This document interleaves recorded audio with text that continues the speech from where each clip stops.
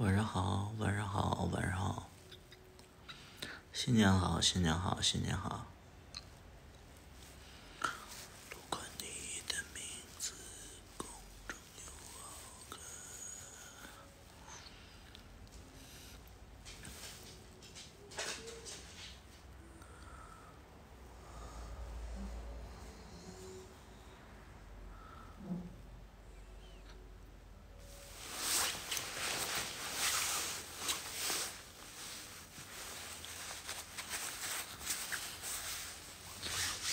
晚上好。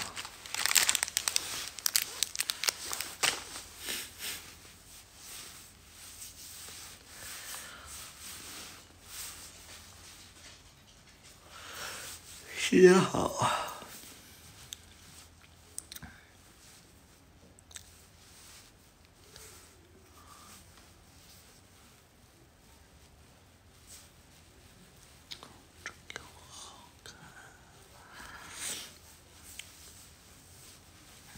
走亲戚没？我深圳没亲戚。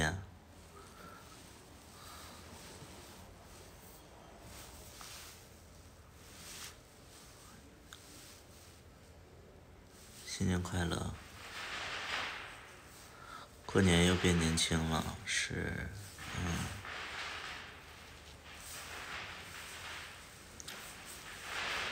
不管你的名字。谢皮养秋啊，皮养秋。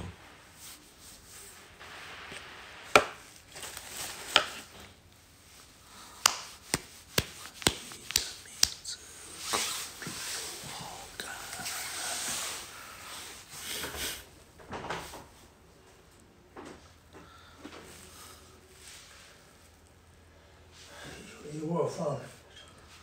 我大姐刚放完。又放了。啊。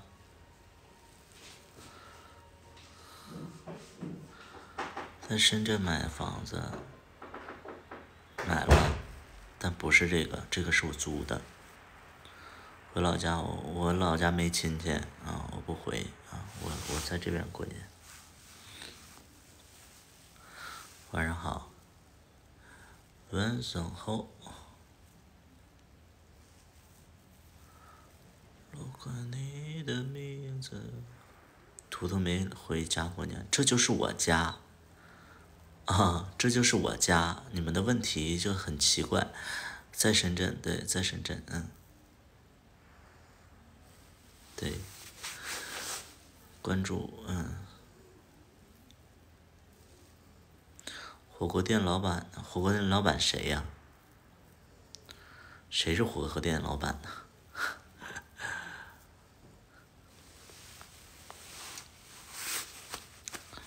不管你的名字公正又好看，新年快乐啊！三棒棒棒棒，对，我在东门，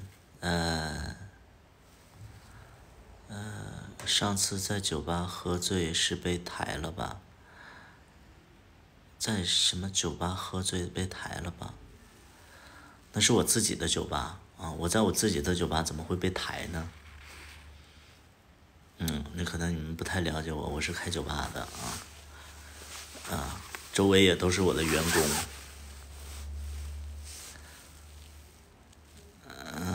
不结婚的结果是什么？不结婚自由，自由。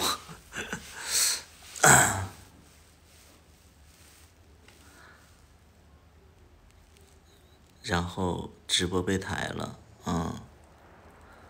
弯的是弯昂酒吧什么99我不懂你说就是这个单词是什么意思？onter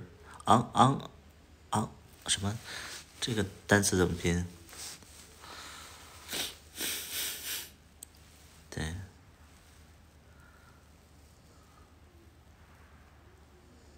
彩虹酒吧是的啊，我是开彩虹酒吧的啊。同志选择婚姻是很不负责任的，每个人有每个人活法，我们不点评别人的活法啊。不敢去，没事儿啊。喜欢来的就来，不喜欢来的我不会推荐你们来啊。酒吧招人吗？酒吧招人啊，招营销。新年快乐啊！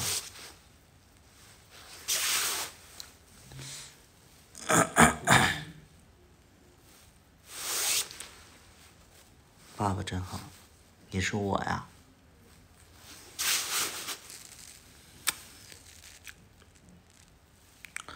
落款你的名字，公正又好看。没回老家，我就是我老家没有什么亲戚在老家，就是没有亲戚在老家，然后我父母在我身边，我们在深圳啊。有男朋友没有男朋友啊？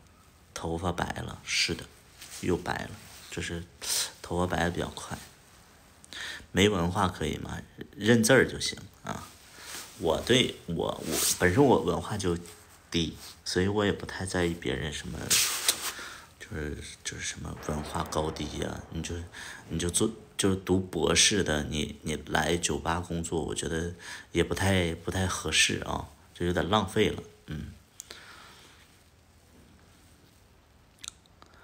断联系还是亲戚比较少，也没有断联系，就反正我觉得我们这代啊，我不知道你们那代啊，我们这代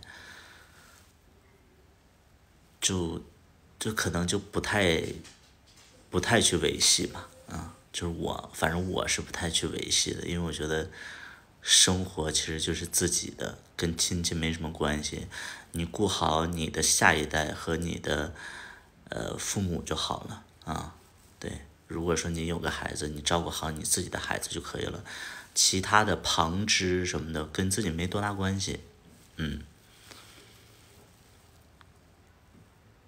才找到你关注你的啊。什么时候是写新歌？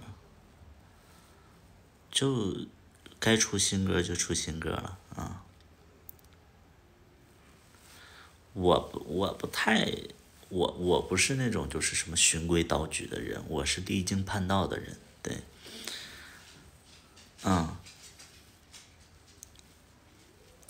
我觉得我好对不起父母，一直联系自己的亲戚，但他们讲话好难听。你对不起你的父母，那你就不要看直播了啊。你朋友呢？我什么朋友？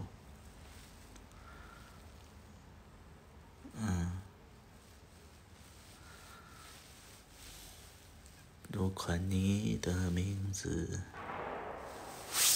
哪有谁对不起谁呀、你自己过好了，你对得起自己就行啊。兔年快乐，谢谢啊，谢谢，知人不认钱。新年好。对不起这个，对不起那个，你对得起你自己吗？我想问一下。我多大了？我32吧，我应该算是32。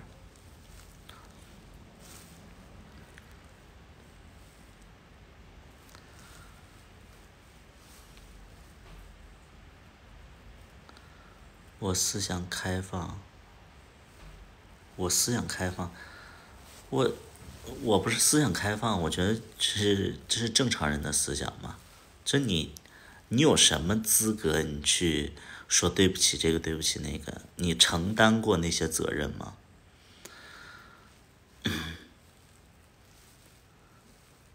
只是没有人问问题什么？好冷清啊！你说好冷清啊？抖音怎么清空了？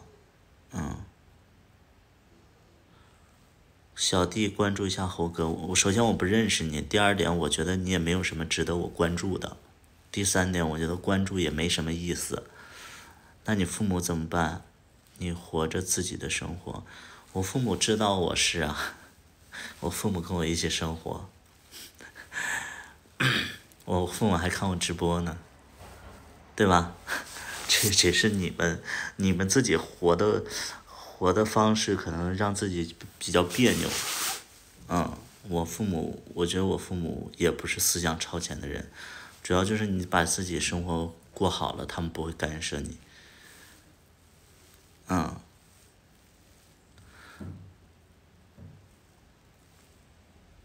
对吧？我父母就在旁边。你得先，我个人觉得就是你得自己开心，你身边的人看你也开心，也不管你。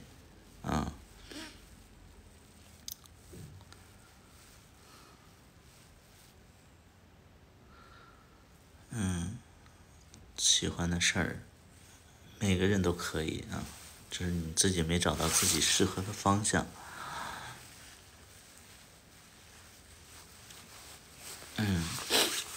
我是哪里人？我是黑龙江人，我现在在深圳。找到你喜欢的了吗？你说什么呀？你说生活还是感情啊？芝麻里的老板是谁？芝麻里的老板是叫卡卡。过年开门。过年开门啊。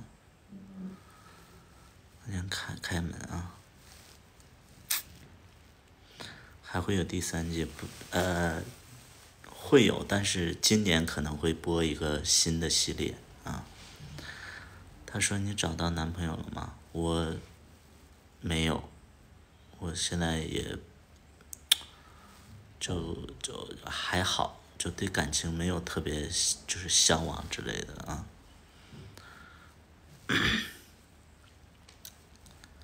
今年有新剧，可能会有，可能会有。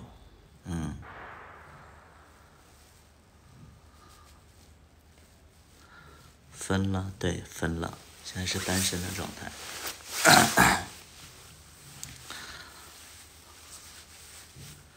比之前年轻了10岁，因为刮胡子了呀。新年快乐，你也快乐啊！新年好。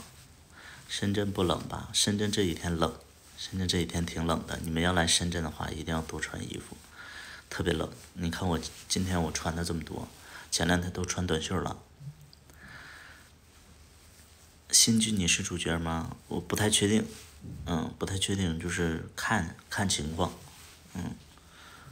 你喜欢我的裤子啊？那我这个裤子原价199，我399我卖给你，好吧？会有龙二吗？有你和龙二吗？龙二应该没有。龙二说这一季他比较忙，他就没参加拍摄啊。现在没有拍电影，没有。过年了我怎么拍呀？我得年后才拍啊。499，行。25岁是你喜欢的年龄吗？我不想找男朋友现在啊，不用问了。你能加入吗？欢迎你，小雨哥。不回家过年吗？深圳，我现在在深圳有家啊，我也不知道你们说回家过年是回哪个家啊？我在深圳就是已经在这边生活了。你和剧里的气质怎么不一样？我是个演员，就为什么要一样呢？对不对？可能是指黑龙江老家。我就在这边落户了，就是落地了，就不一定说在哪儿是家。我就是自己生活的地方就是家呀。为什么说这个老家就是家？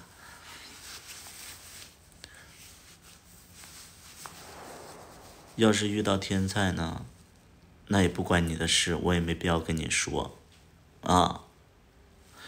谢谢关注。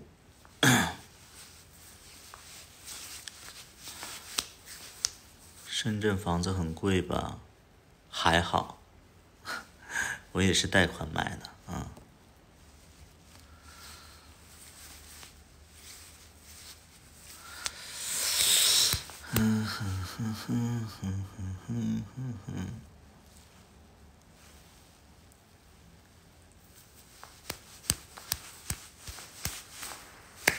抖音天才那么多，这人活着不就是要赚钱吗？每个人活法不一样，每个人活法不一样。你像我，每个阶段的活法都不一样，这个东西我觉得这隔行如隔山呢。还有新剧吗？今年会拍一部新剧，但是什么时候播可能得年末了。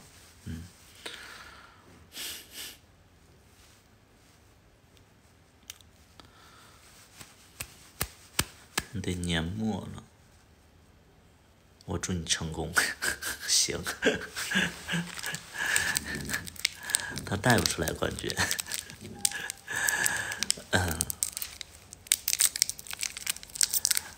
哪里可以找到对象？哪里可以找到对象？你首先你得打铁什么需要什么什么什么什么，你得硬，对不对？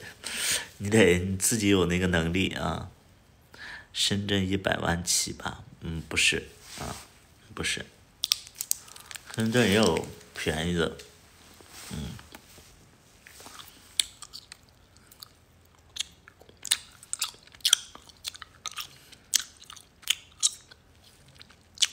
电视剧演的很单纯啊。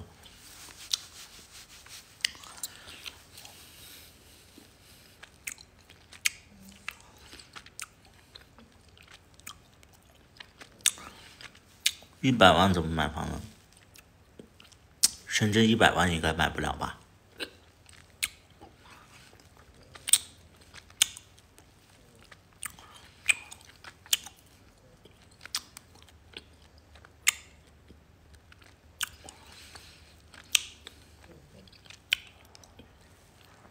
？100万首付也没有，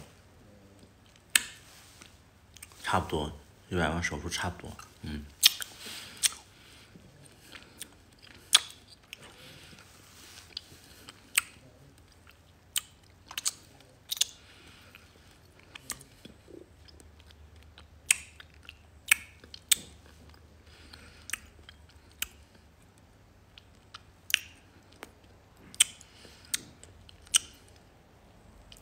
你的麻花哪里可以看？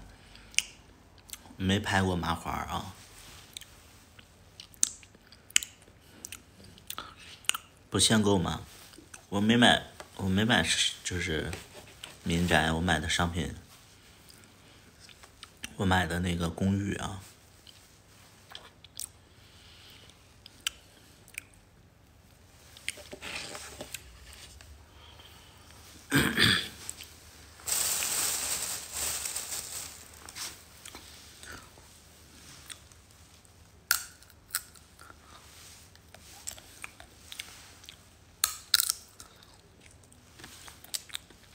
对，要50%的首付，就是买公寓要比商品房还要，就是首付要贵很多。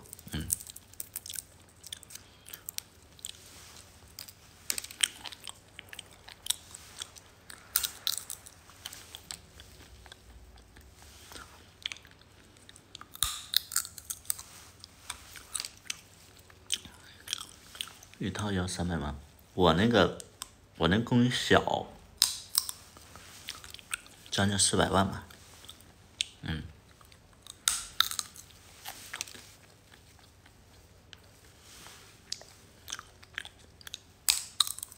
冬天舒服，是的，深圳冬天舒服，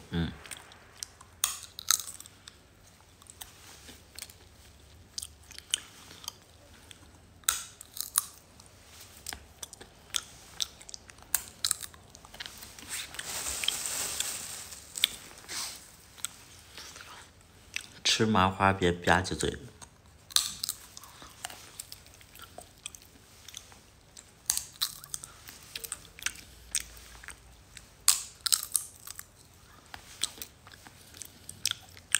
会觉得影响生活品质，什么意思？今年有新剧，应该今年年底会有新剧啊。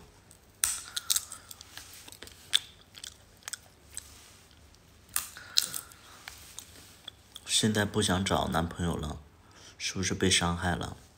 不是被伤害了，是不缺，不缺。过年好，过年好，过年好。不找男朋友是因为不缺。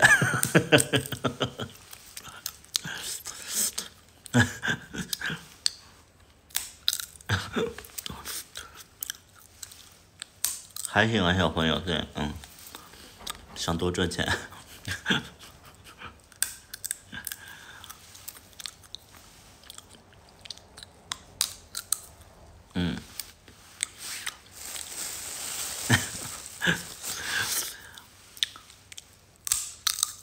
演员长好见，为啥好？不要跟我聊感情，不缺，我不缺，我不想聊。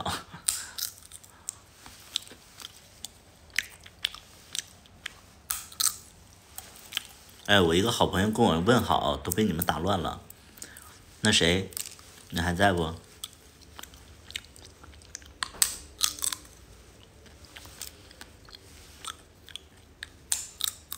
你也新年好。你在北京过年吗？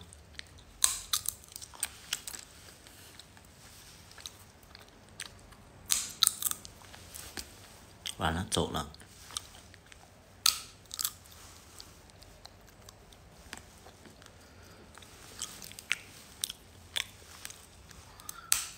走了。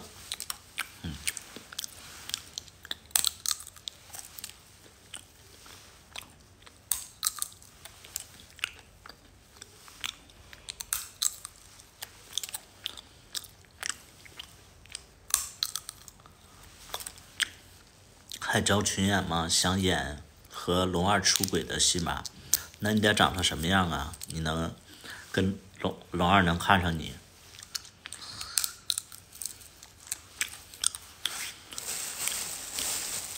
对吧？龙二出轨了，然后看上你，你得长什么样啊？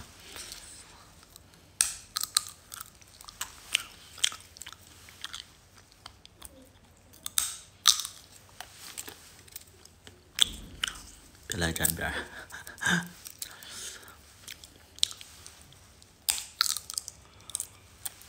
群演也需要颜值，是的。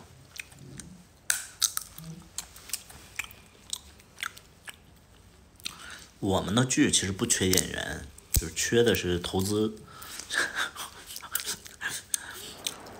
就是有好多人其实都想上我的剧的，那需要投资，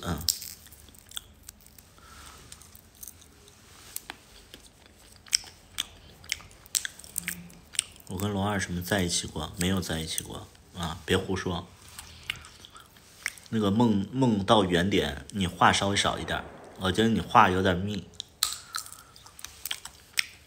投资有收益吗？没有。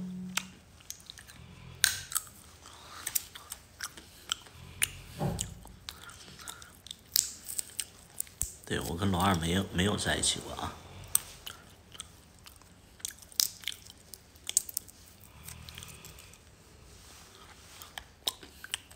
做公益了呗，不是做公益了，就是你想看你就看，你不想看你就不看。有的人可能看的过程当中，就是会觉得应该出一份力嘛，情怀大哥是的，你说的对，那个话没讲。你就像一般的那个上班族啊，你就是想投资我也不敢收，因为那是你的血汗钱嘛，对吧？但你要是有能力的话，哎，你出点说为这个圈子里做贡献，这可以的。没有店长帅，那店长也没喜欢你啊，你在这块捧人臭脚干嘛呀？拍剧纯粹爱好，是的，可以贡献100，那100你留着自己买点那个极致糖浆吧。为什么来追我？听不得实话，你也听不得实话呀。你就是捧人这个捧人那个，人知道你是谁吗？对不对？我这还做作呀？你来看我直播，然后你嫌我做作，你不是有病吗？你大过年你不找骂吗？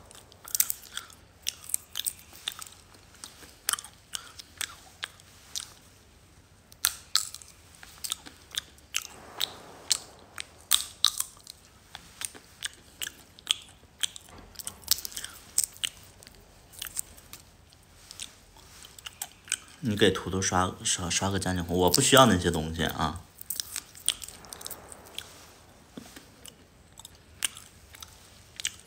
最会骂人的家伙是我，没错是我。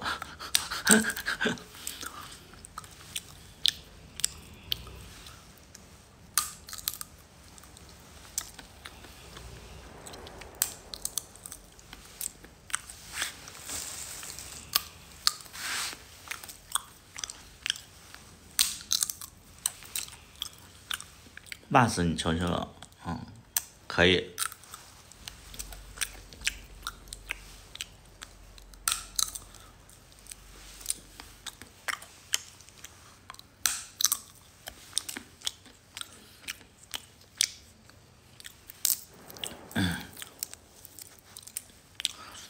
那有些网络的那些就是蛆虫们，然后就是用假头像，然后用一个临时的一个账号在这块攻击这个攻击那个，你们有啥本事？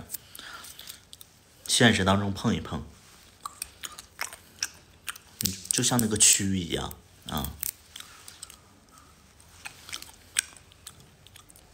保持正能量啊！我宣传正能量，我才不宣传正能量呢。直播真的是一个非常就是真实的一个东西，我做不了，我就是最做不了了啊！明明别人在那块攻击我，我还说啊你说的对，你是个啥呀？你来攻击我，我受委屈了，那好，谁攻击我我就攻击谁，那蛆虫就是蛆虫啊！现实当中就是啥也不是的人啊。对黑粉心情不好了，小南你说的恰恰相反，别人骂你一句，你在那块微笑，那才委屈呢；别人要骂你，你骂回去，那才爽呢。啊，什么素质啊什么的，你跟他们讲素质，只是受委屈而已。现实当中有人欺负你了，然后人家在那块装啊，没事儿怎么样，你就骂回去惯臭毛病，我就出口气，对不对？操，什么东西你？就是网络世界救了你。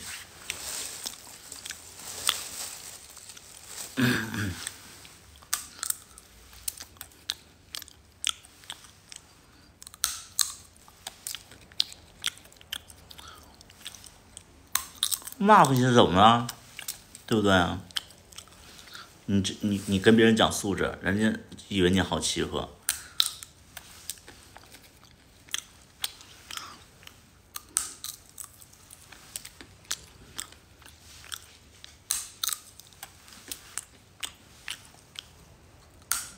没去哪玩？没有，过年忙啊，开酒吧的过年忙。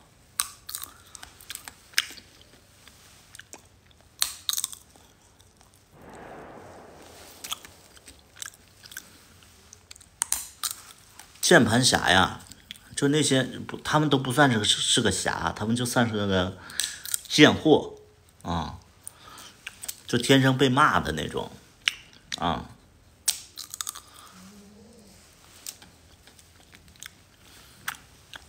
那是个大贱种了，那是生活当中到处被骂啊，到处评论，到处被骂啊，就是这种人真是哎呀，现实当中啥也不是的，那都是。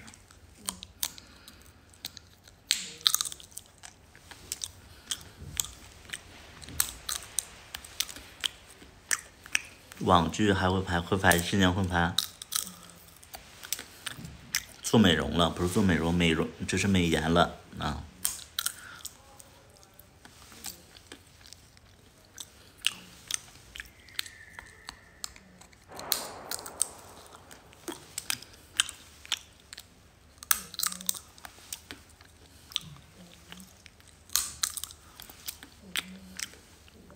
还有我最讨厌就是那种就是网络的那种大圣人，我在这块骂黑粉呢，突然有一个人说啊你骂人干嘛？你也是太红了，然后怎么样啊？我红我就应该被欺负啊？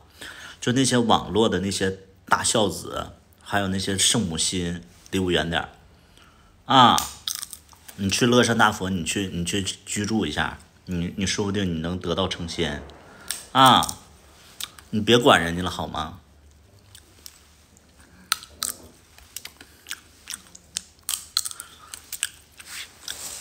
人家在那块打架，完了你去别打了，师傅，什么那个怎么样了？你管人干嘛呀？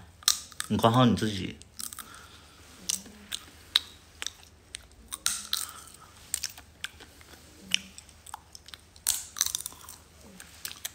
不是我这样性格，我就说一个道理，啥事儿都没整明白呢，他突然来说，哎呀，那个图图，你跟他们一般见识干嘛呀？怎么样的？用你说呀？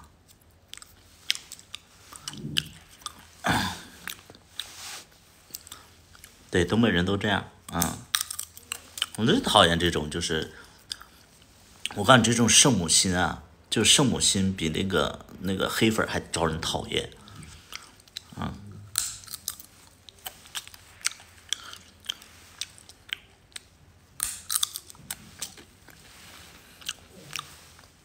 应该不会在北京，应该会在那个，应该会在深圳啊。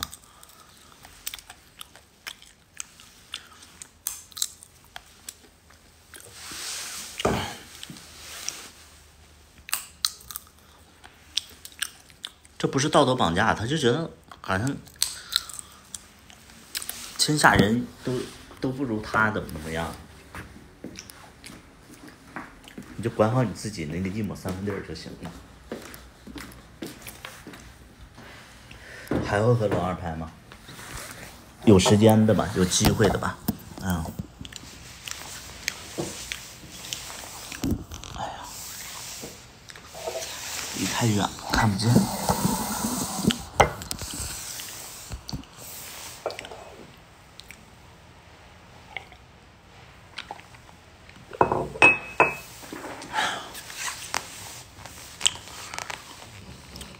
在深圳的家是在深圳的家，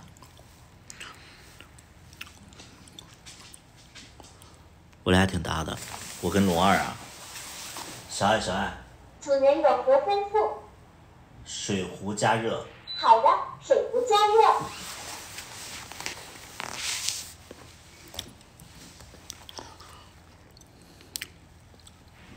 哎呀，没洗头，头发有点乱。谢谢使用，主人我先退下了。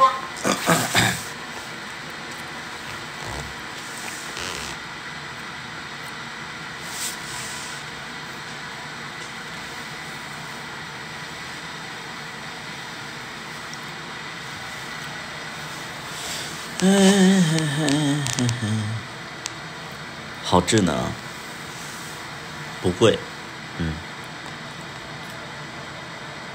不贵啊，好智能不贵，还能胖回去吗？我不喜欢自己胖啊，我喜欢我自己稍微瘦一点。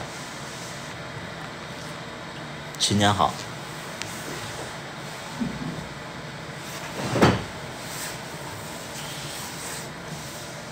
不洗头跟要饭的似的，那你头发有点长。有连线环节吗？有，可以连。我不是吉林人，我是黑龙江人。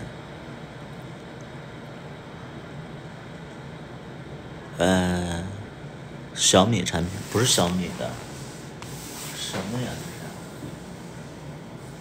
康佳的吧？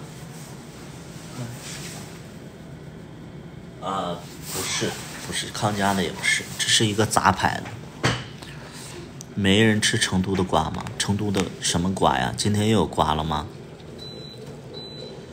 我不知道成都的瓜。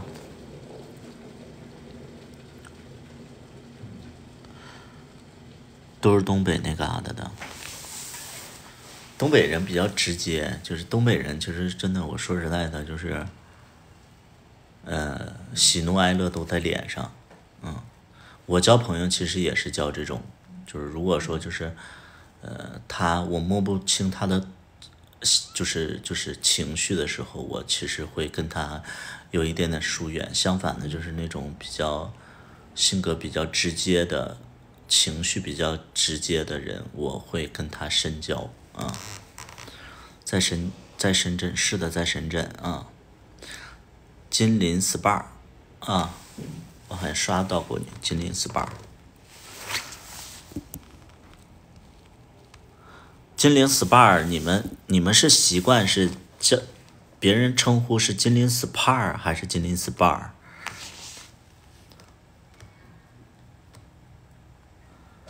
喜欢就喜欢，不喜欢就是不喜欢。这装什么呀 ？SPA 啊，我说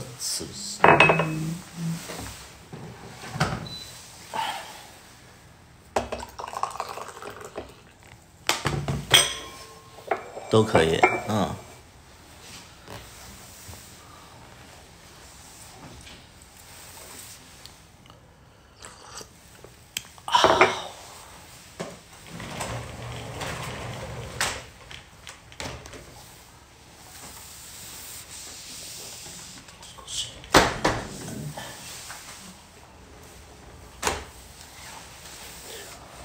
星巴克的杯子，是的。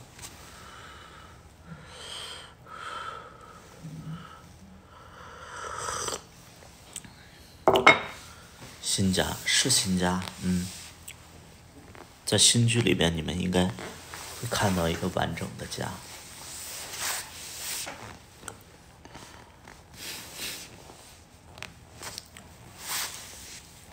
我光线暗不暗呢？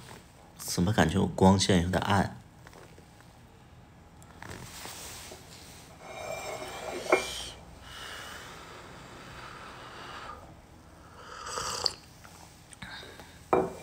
不暗啊。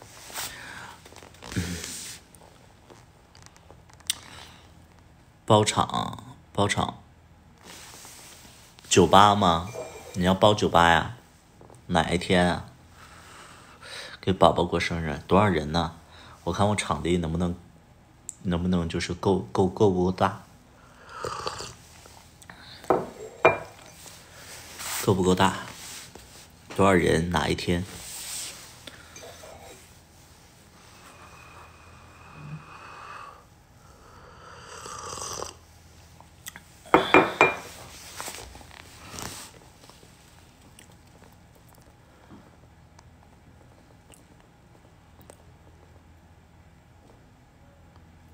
那屏幕可以放照片，可以。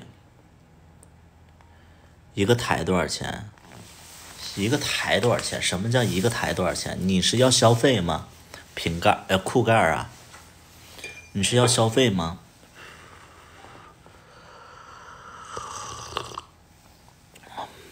店长随便聊了一下啊，那你聊了就行，你不用跟我说了，你就跟他们对接就好了，好吧？然后我这边你就告诉我你是哪一个，我看看给你便宜点。一个台消费啊，一个台消费我们不限消费多少，就是看你多少人呗。我觉得人均就是100块钱吧，我觉得就人均就是100块钱。你要俩人就200，我们也不设置什么就是最低消费呀，你消费多少才能在那个就是那个就叫卡座啊，怎么样？不限制，完全不限制。就人均100块钱。新电视剧没有，年底应该会有啊，年底应该会有。有表演吗？周五、周六会有，周五、周六会有唱歌啊，会有那个歌手。过完，我酒吧一直在开门，我酒吧没有休息过，好吗？我是演员，我不是演员。勾勾有吗？唱歌有，勾勾不一定有，勾勾看情况。有咖啡和茶吗？没有，我这是酒吧啊，有那个橙汁儿。亲自唱歌，有的时候会，喝多了会，不喝多的话不会。有时候喝多了，然后就上台唱2首。你一星期周五、周六，我周五、周六会在酒吧，周五、周六一般都会在酒吧。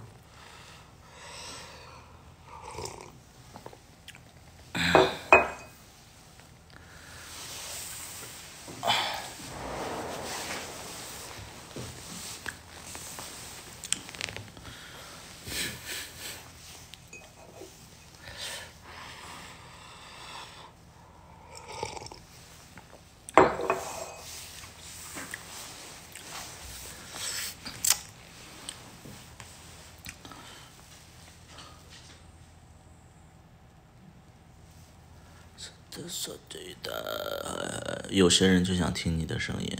我喝多了会，平时我想不起来。平时我想不起来唱歌。平时有朋友在的话，我就会跟朋友一起喝酒。对。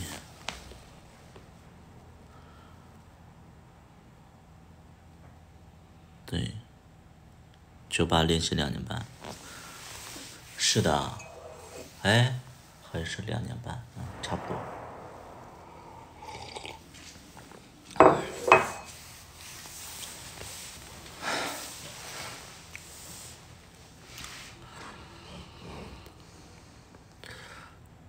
去你酒吧可以跟你聊天吗？建议大家不要去我酒吧跟我聊天，因为我不知道该聊什么，我对你不了解，除非你长得特别好看，你是我的菜，我跟你聊一聊。你要不是我的菜的话，咱俩在那坐。哎，图图，我特别喜欢你的剧。你多大了？你猜？你应该10几岁吧？图图真会开玩笑，我21了，就那种我就特尬，我觉得哎呀特尬，我就不建议大家这么跟我聊天了，尬死了快。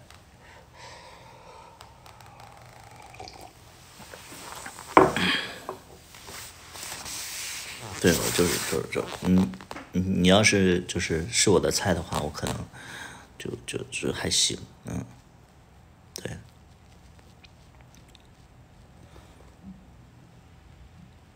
玩尬的似的，特别尬，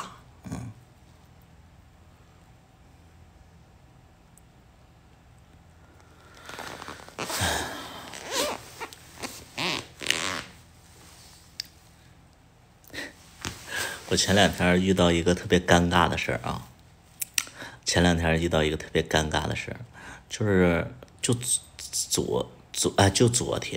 就昨天，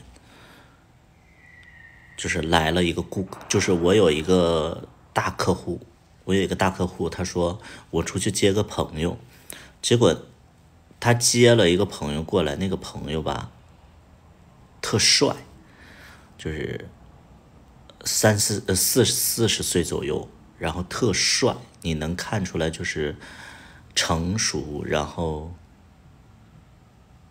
爷们儿健壮就特帅，长得也帅。然后一坐下来，然后那个大顾客的，就是大客户的朋友嘛，那我肯定就是得主动去招呼啊、聊天啊之类的，就聊着，我就听出来他的口音不像深圳本地人，也不像南方人。我说，哎，您是哪儿人啊？他说，他是安徽人，然后在北京，也在北京。我说我之前也在北京。然后我说我17年到19年我都在北京。他说哦，然后他就不太搭理我，你知道吗？紧接着，然后他就说，哎，有没有人跟你说你长得特别像一个人？然后我说谁呀？因为我在北京的时候经常会，就是我不是在北京，我就经常在生活当中有人说我长得像小错嘛。然后我说是不是小错？他说不是。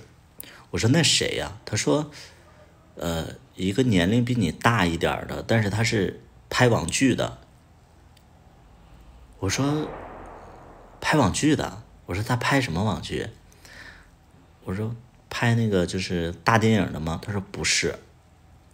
我说那是拍同性恋网剧的吗？他说对。我说比我年龄大一点的拍同性恋网剧的，那是不是我呀？然后他说啊，然后我说他是不是拍过《跟我回家》呀？他说，然后我说是不是我呀？他说哎，我前几年在北京见过他。我说你在哪儿见过他？他说在 Stay 酒吧。那酒吧我也经常去。我说哎，那你是不是跟谁谁来的？他说对。然后我就想起来了，我们5年前一起喝过酒。他说你现在怎么变这么年轻了？我说可能刮胡子了。对，刮胡子了。他说一个年龄比较大但是拍网剧的，我就猜出来是我了。对，挺尴尬的。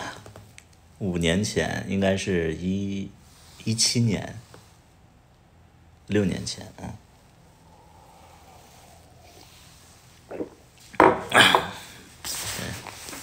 他说你现在变好年轻。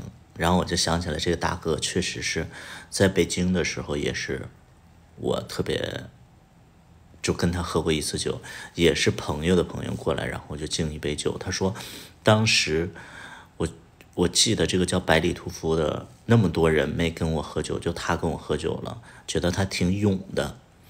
因为一般在酒吧里啊，就是朋友的朋友过来，我可能会就是比较眼睛比较毒，我就能看出来哪个是就是有能力的人，我就赶紧敬杯酒之类的。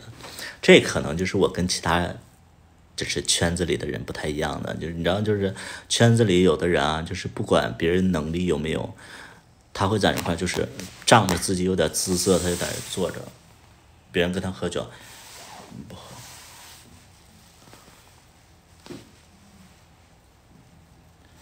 不会。那个我先走了。我有点想睡觉了，我先走了。就那种你知道，就有的就是有的那种就是所谓的名媛就这样，但我跟他们完全不一样啊。就是我虽然说就是还有点自己的小作品，但是别人比如说给我介绍，比如说我的好朋友给我介绍说，哎，这个是我一个大哥，我就感觉哎，你好，百里，哎，你好，哎，谢谢。哎，我给你倒一杯。没事，我给你倒。对，我就是这种人，所以就是不一样的啊，所以我就会结交，我生活当中会结交一些所谓的，就是有一点点能力的人。对，我是会这样，所以就有很多人你知道吗？就有很多人就说，哎，这个比你好看，那个比你好看，但是为什么他们？就是为什么你长成这样，你能有一些作品之类的？其实我觉得这是在人啊，我觉得这是在人，就是你想不想往上发展？有些人他条件特别好，这个圈子里有好多人条件特别好，比如说他上学的时候学音乐，然后他又健身，然后他长相又好看啊，特男神的那种，但是现实当中就是那种。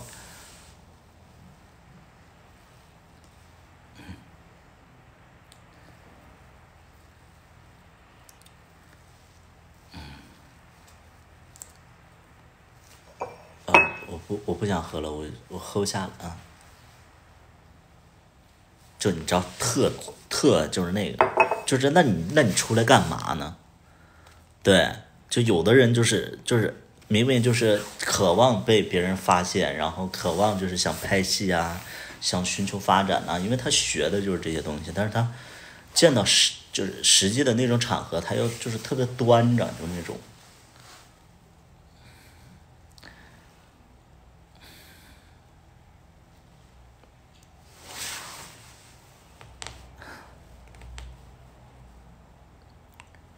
我不知道他在干什么，对，我不知道他在干什么，有好多人都是这样，我说实在，真的有好多人都是这样，因为我经常会就是在一些饭局上遇到一些所谓的小网红、小名媛，你包括有的那种明明想，就是我说的现实一点，有的想拍我的剧的，也是在我面前，就是我好心好意跟他喝杯酒，然后私底下跟他的朋友说，哎，那天我去百里屠夫的酒吧了之类的。那你跟百里屠夫喝酒的时候，你那个状态，然后你还以去百里屠夫酒吧跟他喝酒为荣耀，你到底想表达什么？就有的人他就不知道他想要什么。你正常的就是交个朋友没什么了不起的，你这机会不就来了吗？有的人我不知道他在表达什么，他的行为啊，他的一些肢体语言我就不知道，他的思想，他经常会就是抱怨说，哎，自己就是什么有身材有长相，然后怎么样很专业，但是他有机会他又把握不了，对，有机会他就把握不了，这类人就很无聊，对，所以就是我个人会觉得说，就在这个圈子里真的不缺长得好看身材棒的人，太多了。他不是社恐，我觉得他就是没活明白就这个圈子里长得好看身材棒的一大把一大把的，你就是在这些人当中，你是个啥？对，其实就是没有办法脱颖而出，没有办法，所以其实就挺希望就是说，大家能看明白一点，就是能出来的人啊，其实都是在为自己做计划，然后就是对生活有追求的人，那些发展不好的人，我觉得就是方式没找对吧？对，有的人真的是不知道自己想要什么就是方式真的没找对。我是咋脱颖而出的？我没有脱颖而出啊！我是咋脱颖而出的？我是那种跟别人不一样，我觉得我就是跟别人不太一样，人家在那块直播都是特做作，就是别人骂他一句，家人们不要理他，我也没在意。对，你不要为了我跟别人吵架了。我其实这种事儿，我做直播的，就是很多人会对我有一些误解之类的，反正我也不太在意，反正我做好我自己就行了。家人们，我会继续努力的。我不是，家人们别说了，我自己来。你是什么东西啊？你还来攻击我？你有我厉害一点儿吗？你是个啥？你个网络大喷子，你个小黑子，你就是黑暗里的蛆虫，你啥也不是，你在这块找存在感，你爹妈生了你可能都后悔啊，就是我是这种，对，然后有人在那块帮我，我说你不用你帮。你在这块说话也说不巴拉科技的，我来怼他，就是那种，我是这种人的，反正我自己挺爽啊，我是自己挺爽的那种，我不希望我的粉丝就是那种就是为了我出头，关键你们又说不上点儿上，哎呀妈呀，我就在这块就没用，我自己来啊，千军万马我来帮你们扛，对，我是这种，你别让我当那种真善美啊、化身呐、什么，我当不了啊，我真不行啊，对，我真不行，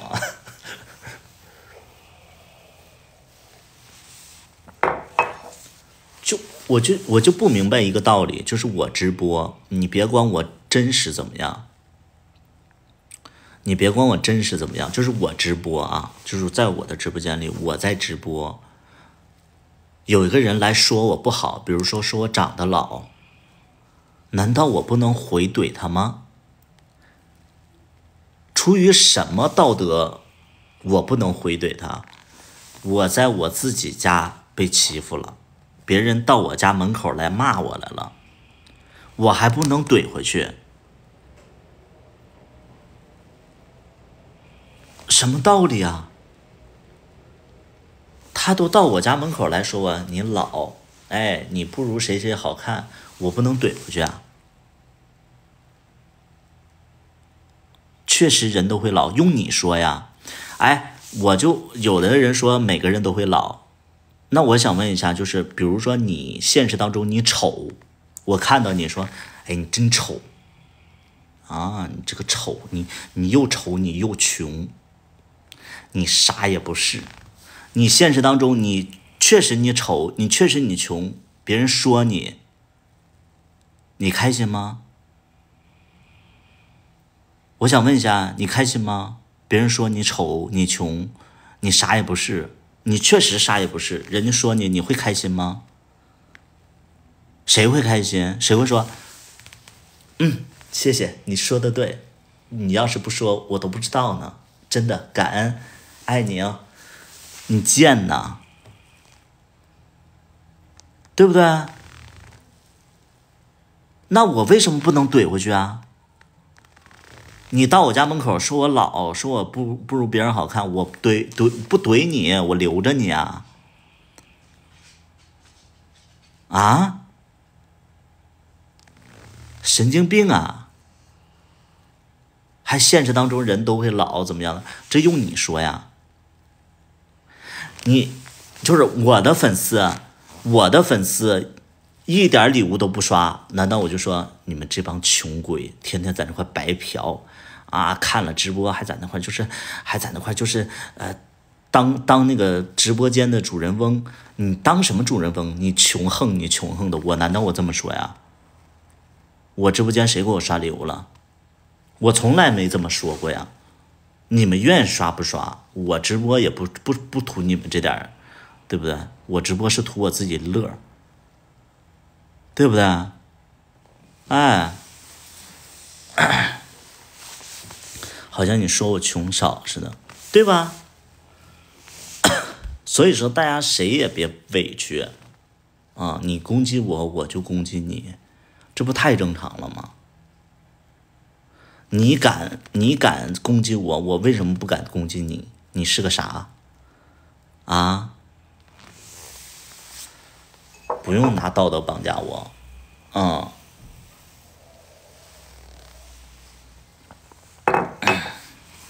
对不对？谁给你投资牌的？关你什么事儿啊？我用跟你说吗？你哪位啊？现实当中有好多人给我投资了，你说谁呀？越来越好看了，谢谢你啊！一天的压力都有黑粉来帮我们解压。我不是啊，我就觉得很正常啊。如果出柜，你家人想要跟你断绝关系怎么样？断呢？不是，你跟他们断绝关系，你能饿死吗？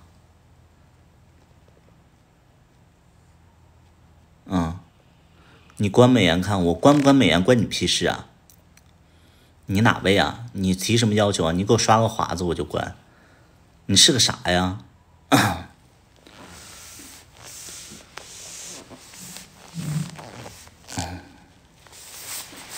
这不找骂吗？有的人来我直播间又找骂。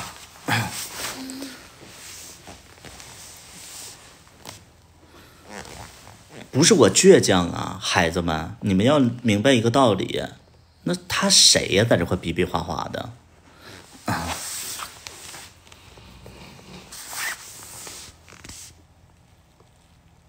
要断绝关系的出柜，宁可自己受苦吧。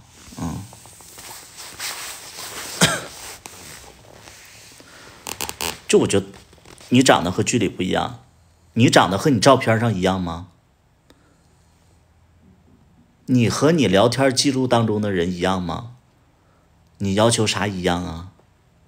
你那照片修的跟那个就是那个明信片似的。剧是几年前的，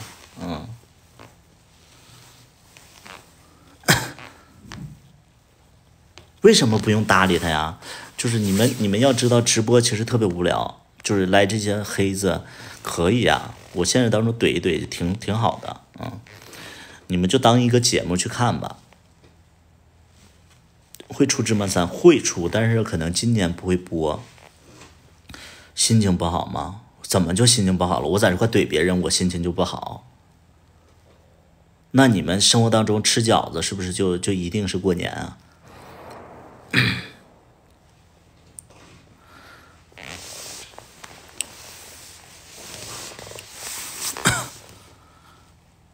不知道，看这个剧本吧。我最近就是剧本想改，怼别人心情能好，那你试试，比如说你生活当中受了委屈，你们去骂回去，你看你爽不爽？因为我生活当中受了委屈，这肯定是的，每个人都会受委屈。你要是怼回去，你看看你心里爽不爽？你这个逻辑性你自己都没搞明白，就是说你活不明白别人怼你，然后你在这块不说话你真的长得不一样，你真的很没脑子呀，你像个傻逼一样那个叫 P 什么 PARTOR 什么这个什么 D 呀你真的很贱的你。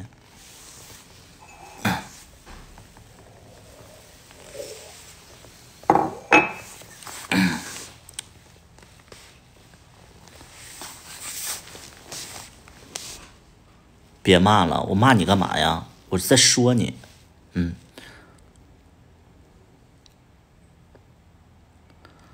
真的舍不得那种感觉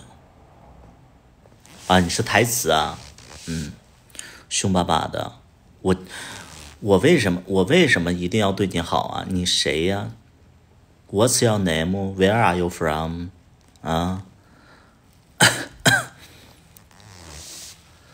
芝麻3肯定请龙2，就是你们看过刘老根吗？看过马大帅吗？看过刘老根，看过马大帅吗？就是看过乡村爱情吗？它其实就是赵本山的一个系列它就是一个系列，它就是一个乡村爱情，对，它就属于一个系列，就是赵本山会出很多个系列，但是至于说先更哪个不太确定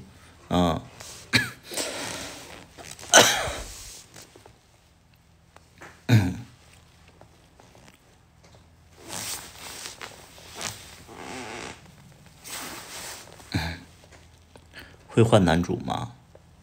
会呀。谁是男主啊？我觉得这个我们每个人都是为了这个剧情而去贡献的，没有绝对的什么男主。因为那你说就是有的演员他不能拍了，那这个剧就不拍了吗？对吧？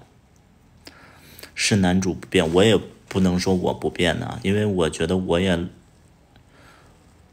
也老了你再让我演那个16岁18岁我演不了啊我是女主，我是你爸爸我是要 daddy， 我是你祖宗，行吗？你多大了？关你屁事啊！滚犊子，滚出去，滚出去好吗？你不滚，我踢你，好吗？那个叫 P 什么开头我踢他，这个贱货，还是个假头像，打贱，拉黑。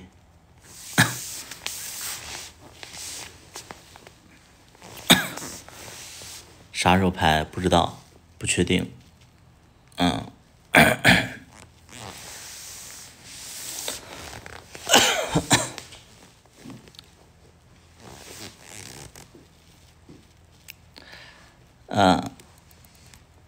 目的是把剧看得更生动。就章子怡演了一个16岁少女，章子怡不是演了一个16岁少女吗？被大家喷成那样，我不能再步入这个后尘了。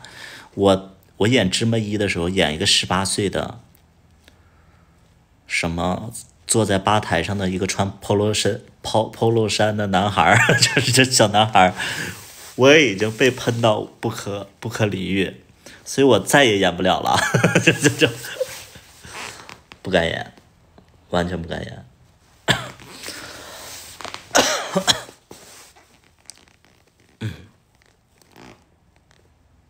拉倒了，有阴影了。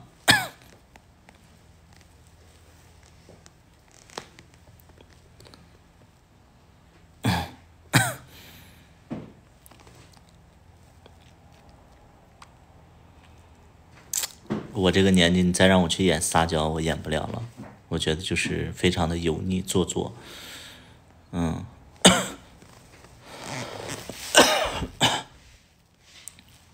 所以我就不太会。我觉得新剧的肯定是会有一个小孩的男主代替我的位置，然后我去演一个男二、男三、男四的一个角色。演一，我觉得也是年轻好看一点的吧。我就演一个就是比较重要的配角就行。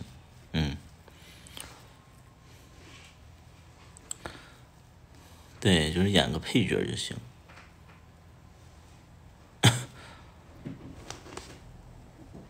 对吧？你演不了那个男主，你演男主的爸。只要这个角色是有意思的，我都无所谓的。你不一定要去演那个，就是一定是要演男一之类的。对啊，演男主的爸爸挺好的呀。我就演一个，就是自己儿子是同性恋，然后要打死他。我接受不了，我就是要打死他。我演一个这样的角色。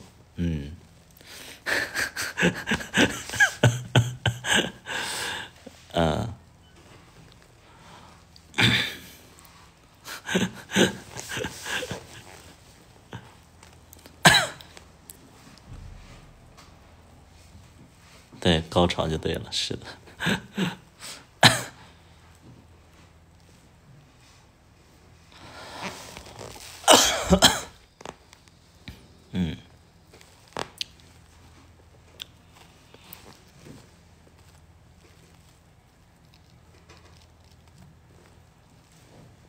就无所谓啊。我觉得就是演戏就是自己的一个乐趣，一个爱好。就是我可以跟大家透露一下，我新剧的投资我已经拿到了100万的投资。对，比上一部就是比之前的剧要多拿了50万的投资。比上一部戏，我们上一部戏是50万的投资，然后新剧是100万的投资，就已经拿到了。有特效，我们又不是玄幻的集数会增加。是的，这个是我觉得肯定会增加的，时长会增加，集数不知道，反正时长会增加。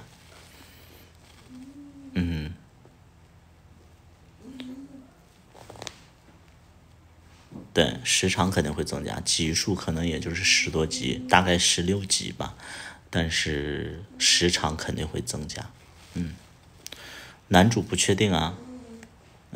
男主不确定。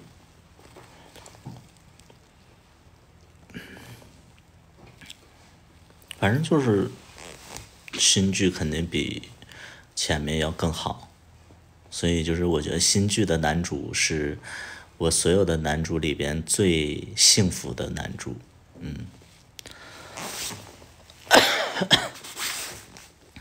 对，新剧的男主绝对是比之前的男主都要幸福多了。我记得我第一部戏可能只花了10多万块钱，20万10多万块钱。第一部就是跟我回家花了啊，这个钱就是3季花了将近60万，然后芝麻2部大概加起来花了100万，然后新剧可能这一季就有100万的投资。会在抖音选，会在抖音优先的去选，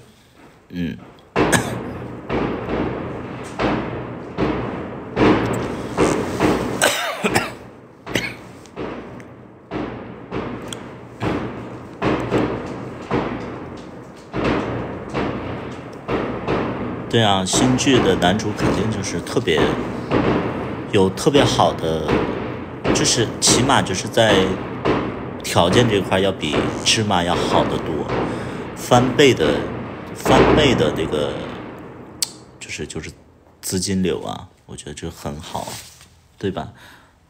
新年快乐，新年快乐。所以就是新剧其实我也蛮期待的，而且新剧我肯定不会男一男二，我不太会去做了，因为时长增加了，可能我导演的身份的担子也会更重一些，所以就不太会专注在演戏，可能专注在制作这一块了。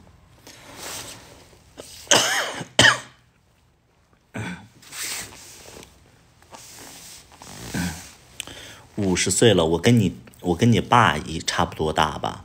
那个1995年，我跟你爸差不多。你管我多大干嘛呀？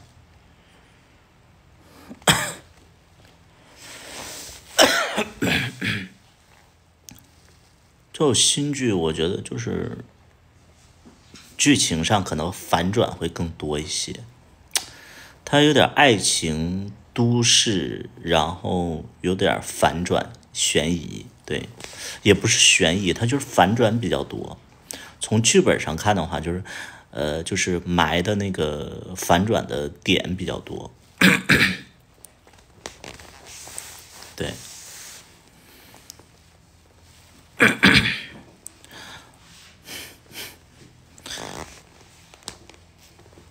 剧本依旧原创的，这不废话吗？我所有的剧不都是原创的吗？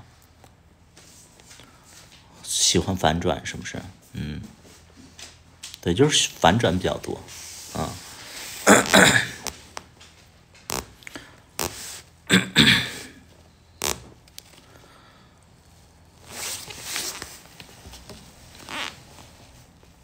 反转是指分分合合，反转应该是人设的反转，就是这个人物的反转，不是分分合合的反转。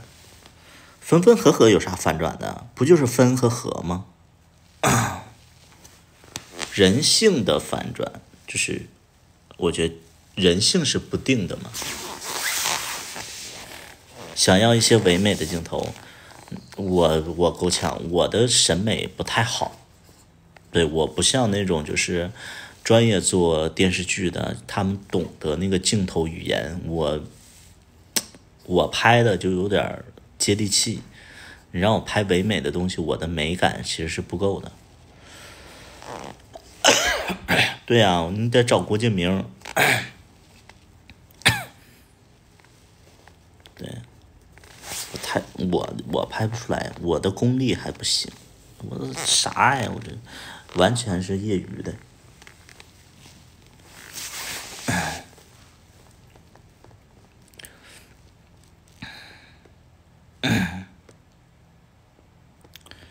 郭敬明可还行，郭敬明很厉害啊。应该会有很多眼神拉丝的镜头吧？什么叫眼神拉丝？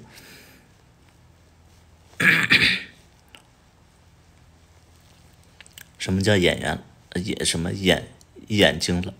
拉丝？眼神充满爱意，很多人表达不出来。我们的演员又不是专业的，我不要求这些东西，我要求的就是你们把人设读懂了就行。就是你把你自己的人物读懂了，他是到底是什么样的一个心态就行了。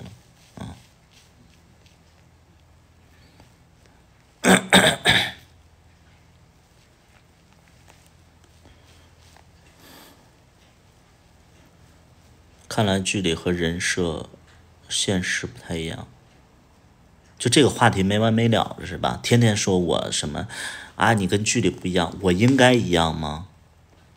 就这种话题能不能就是停止了？你生活当中是没有生活经验吗？所有人都应该跟你想象的一样吗？只是个剧啊，只是个角色，只是个人设。你们看到深情的那些男主，现实当中说不定是什么东西呢？偶像塌房，什么就是口碑崩塌，这种事儿不是太常见了吗？无聊，就这种话题我真的都不愿意再回复了。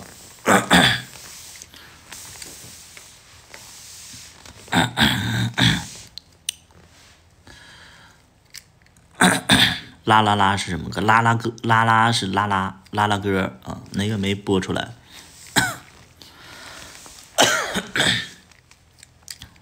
他们看得太深了啊！现实当中他演一个那个坏人，你们就觉得他是坏人；他演一个深情一，他现实当中就不能做零了。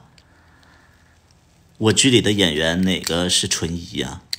相反是我这个演零的人，可能最近2年一直在做一，对不对？很无聊，你们这些想法就很无聊。他演一，他一定是一吗？有毛病吧？脑子有问题吧？什么叫演员呢？无聊死了都。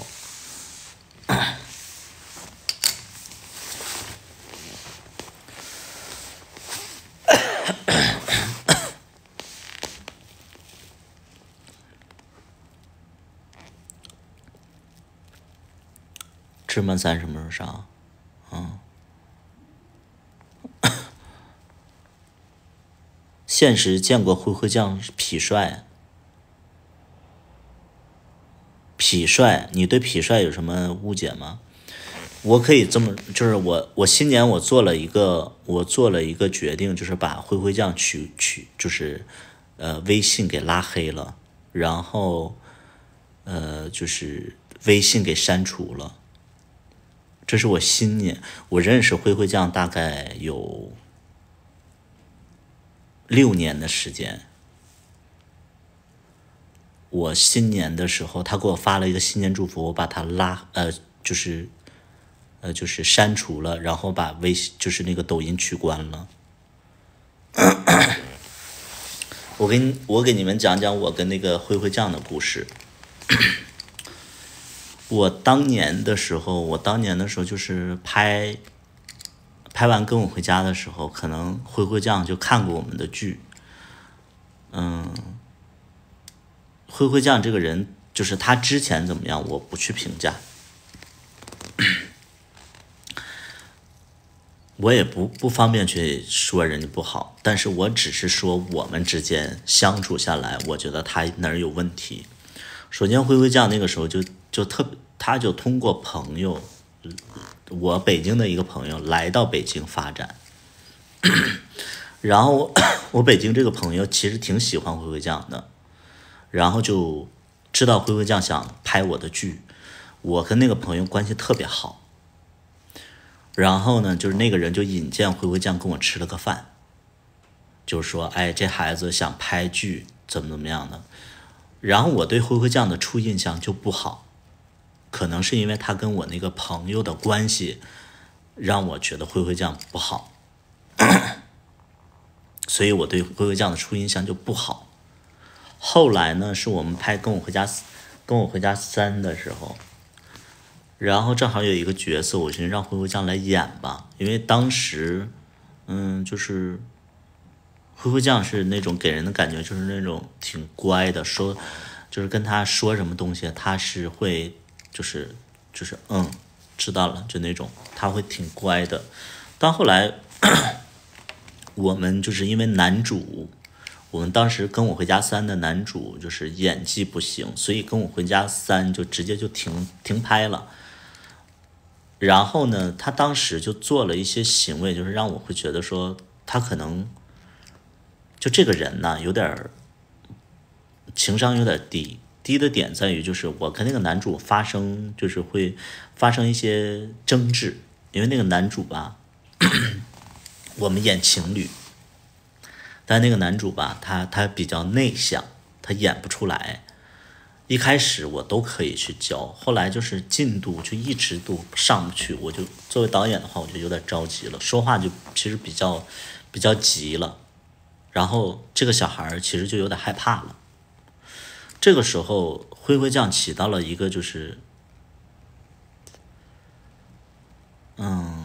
在我的视角里边，可能在他的视角里边是在撮合这件事情，但是在我的视角里边他可能就是帮倒忙了，反而让这个小孩对我的理解可能会越来越差。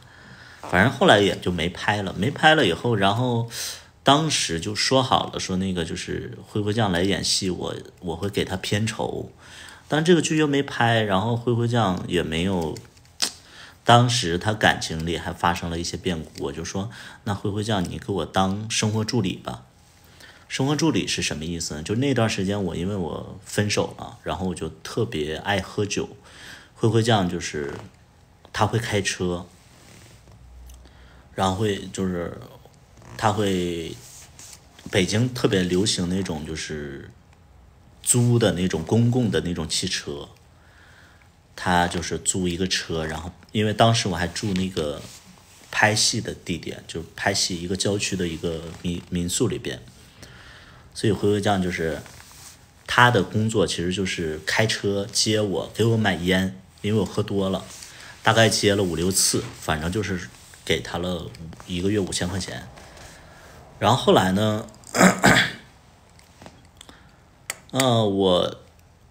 后来我其实就有点忘了，但是我跟大家说一下，就是现实当中，就是因为我在深圳不就我就开酒吧了嘛。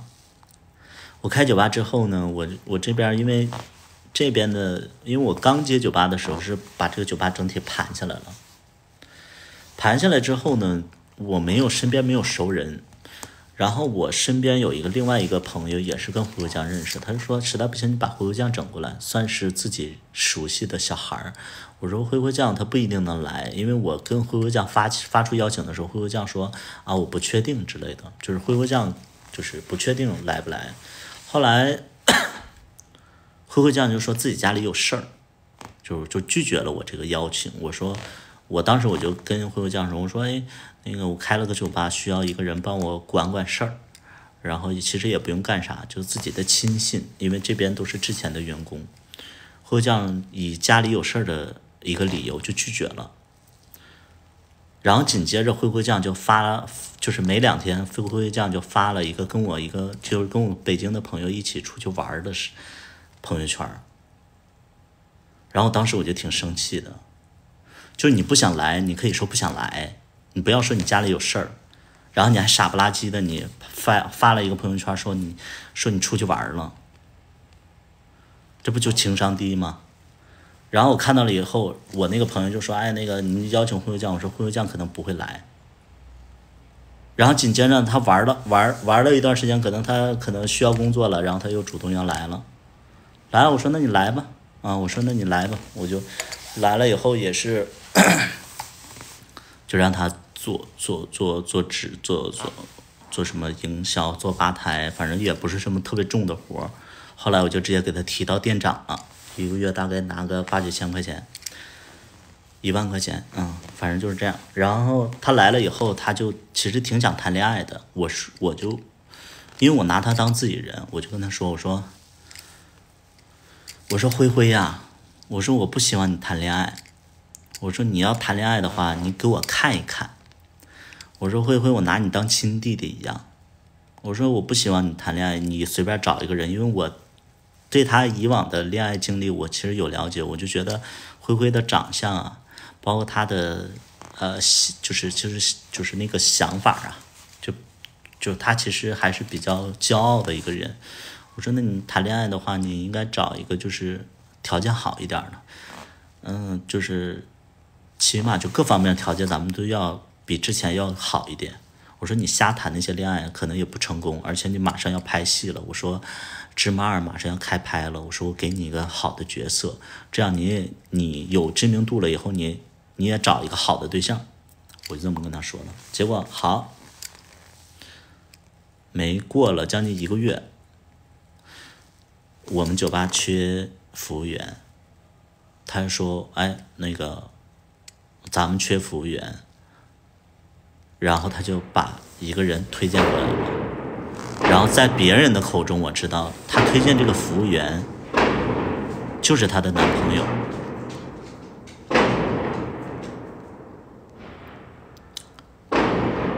他推荐这个服务员就是他的男朋友，还是从别人口中知道的。我不是对服务员有什么偏见，我之前我就叮嘱他，我说你年纪也不小了，因为灰灰酱93年的，我拿他当弟弟一样嘛。我就希望其实他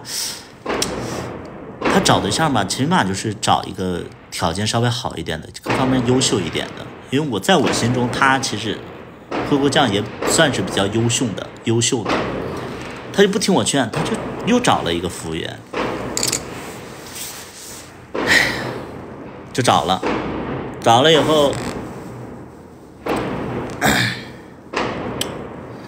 后来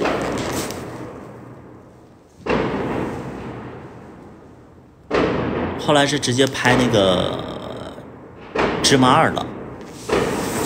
拍芝麻2了以后，就给他了一个角色，给他一个比较重要的角色啊，给他一个比较重要的角色，因为小虎这个角色其实很重要的。然后给他了以后，我们在拍综艺的时候又吵架了啊！就是我们拍完芝麻2的时候，在综艺的时候，我跟龙2吵架了。原因是误会，就是我俩就是误会了，也不知道你们知不知道这个事儿啊？就是当时在那个直播的时候，龙2可能觉得没在直播，他就说了一些自己的一些生活，然后结果龙2就可能觉得是我故意的，但是其实我们一直在直播。龙2可能因为我们都喝了酒，可能龙2就会觉得说我是刻意的直播，把这些东西就设计出去的。然后后来就我跟龙2就小吵了一架，然后我也挺委屈的，因为大家都在直播。后来龙2也是说哎，可能是被身边的朋友所那个，就是因为龙2之所以觉得是我在就是直播的时候就是刻意把他的播出去了怎么样的，其实是因为他身边的就是身边的一个助理说什么啊，我一直在看你们直播，然后可能图图是故意播出去的，然后就这个事儿就误会了嘛。误会的时候你知道灰灰还是特别情商低的，说了一些特别就是人家都是劝和，你知道就是真正的就是靠近你这边的人。小薇就觉得我完全没有问题，咱们不说是真的对错，但是你想想你身边的朋友一定会站在你身边说话，这是一定确定的。你们能懂吗？就是无论你是对错，你身边的朋友一定会站在你的角度去说。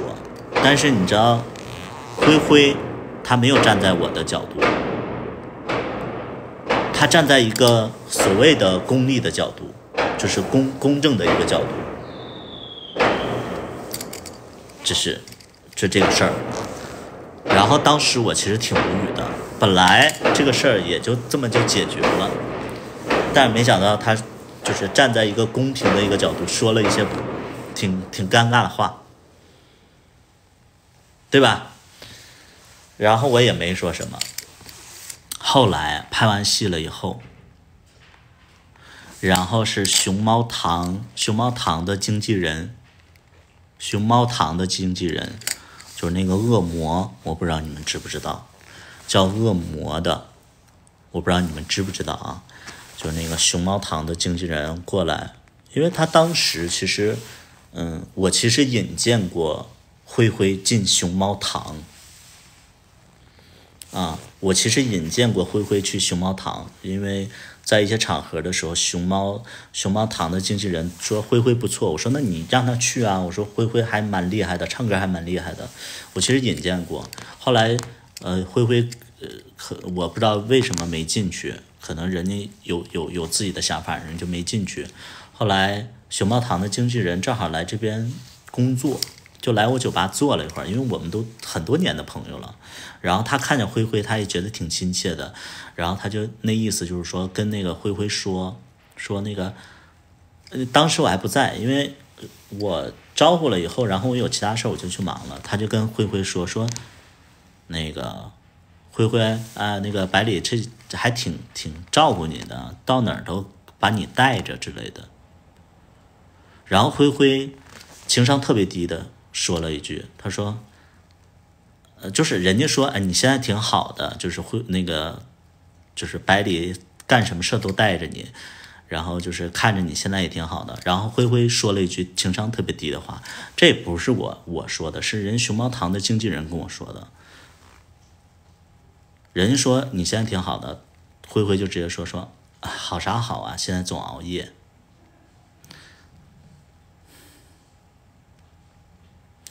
这是熊猫堂的经纪人跟我说的，你知道这种感觉不？你就是干酒吧的，然后你说你自己总熬夜不好，那你来干嘛呢？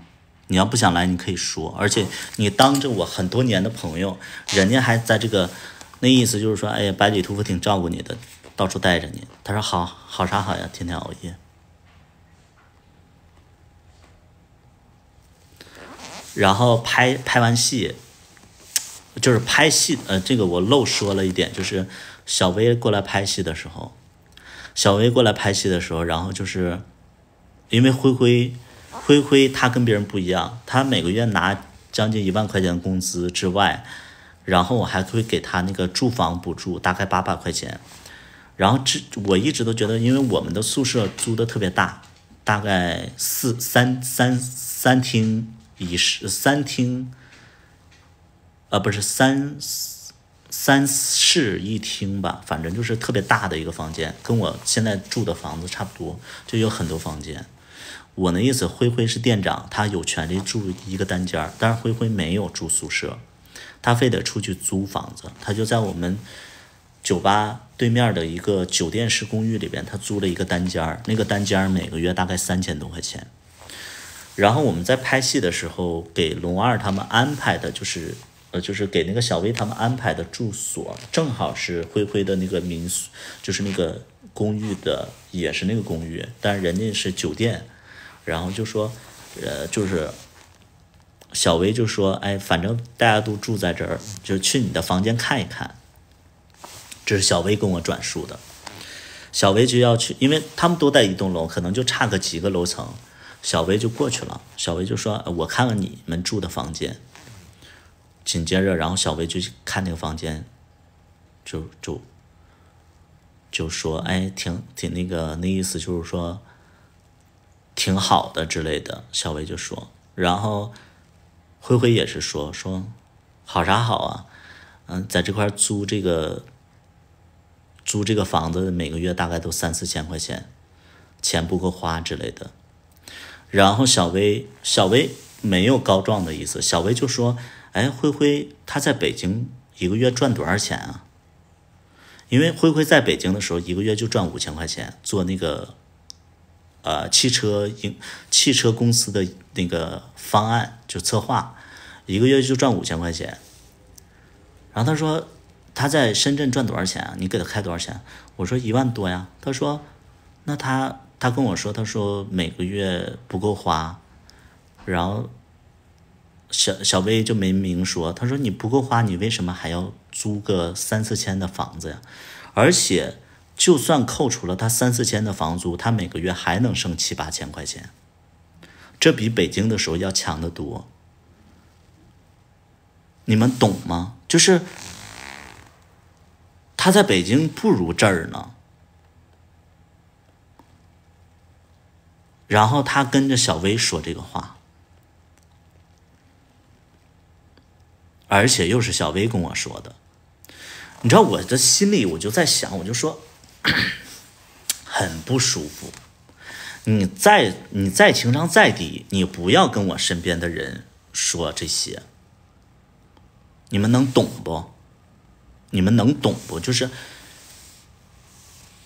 哪怕我有什么对你不好的地儿，你别跟我朋友说。每次都跟我朋友说。还有一次，他有一些顾客也是他的追求者，他就跟一个其中的顾客就说了一些店里的不好的事儿。我就跟他说过，因为别人就是他会跟别人抱怨店里说的不好，就是做的不好的事儿，然后别人就传到我耳朵里了。因为你们想想，我是酒吧的老板，而且他认识那些人我都认识，所以人家自然而然的会说到我这儿。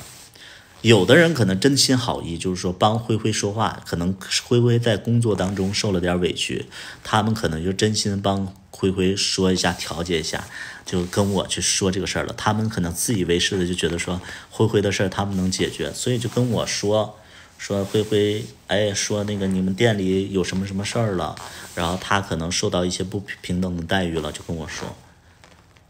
然后我就跟灰灰说，我说灰灰啊，我没有直接跟他说，因为我也不想卖了他信任的那些顾客。我就开会的时候我就说，我说咱们店里啊，如果说有什么事儿啊，尽量不要外扬。我说你们有什么事儿私底下找我，我尽量给你们解决。你们把这个店里的一些事儿说出去，对谁都不好，而且你们也解决不了事儿。我说这不是一个解决问题的一个态度，而且就是芝麻大点的小事儿，你们对外去抹黑咱们店里有什么用呢？而且人都会传到我耳朵里。紧接着他跟了一个追求者，然后在聊天的时候，那个追求者就跟我聊天，就是这个已经是3次以上了啊，至于就是其他的我都忘了。那个追求者就跟我聊，就坐在这儿，他就叫我过来说，哎，喝杯酒。我说来喝。然后他说，哎，最近你们店里是不是压力很大呀？我说什么意思？他说灰灰刚才跟我说了，说在店里压力很大。然后说那意思就是说店里有一些什么决策让他压力大了，说能不能就是怎么地。然后这个时候灰灰就迎面走过来了，就是灰灰用眼神给那个帮他的那个追求者施压，就说让你别说了。但是那个人可能情商就是低，就说了。然后我看着灰灰，我就知道怎么个意思了，我就真的忍无可忍了，因为这个事情已经过了3次了。紧接着我就开会，我也是没有说这个事儿，我说那个等会儿谁留下。紧接着我就把灰灰叫出来了，我就跟他说这个事儿了。我说你真的是让我都不知道该怎么说你。我说你这个就是一个典型的一个没脑子。我跟你说3次以上的事儿，我跟你说顾客也好，朋友也好，他们真的不会，可能有心帮你，但是帮了倒忙。我说你一而再三的，就真的我真的是最后给你一次机会。后来这个事儿也就算了啊。后来有一次你知道是什么吗？后来咱们就是店里的事儿。店里当时我就是说，因为他是店长，我就说店里的一些宣传的工作，包括活动，比如说这周搞什么活动，搞什么策划，你作为店长，你拿这个钱你就得办这个事儿。我说我不能天天在店里，因为我也有其他的事儿。结果他就哼哈答应，他就说他知道了。然后呢，有一天我就问我说这周这周咱们什么活动啊？他说没有啥活动。我说不能没有活动，因为周五周六一定是要有一个促销活动，或者说一个就是游戏的一个策划。他说没啥活动。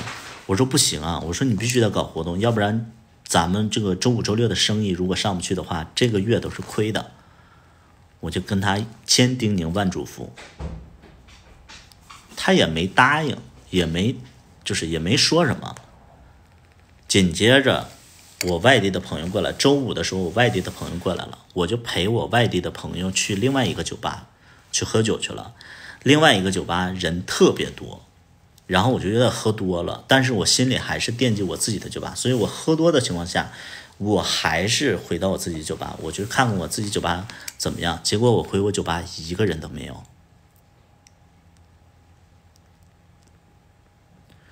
别的酒吧人山人海的，我酒吧一个人都没有。然后紧接着而且我进来的时候，我还能听到就是他们欢声笑语的，因为没有客人，几个服务员包括灰灰在那块就是欢声笑语的。我一进来不说话了，我当时我就生气，我不生服务员的气，我不生服务员的气，我生这个灰灰的气。你是店长，店里没客人，服务员不管不顾，服务员可以就是说赚那俩钱，他们不忧心这个酒吧的生意。但你做店长，你是怎么想的？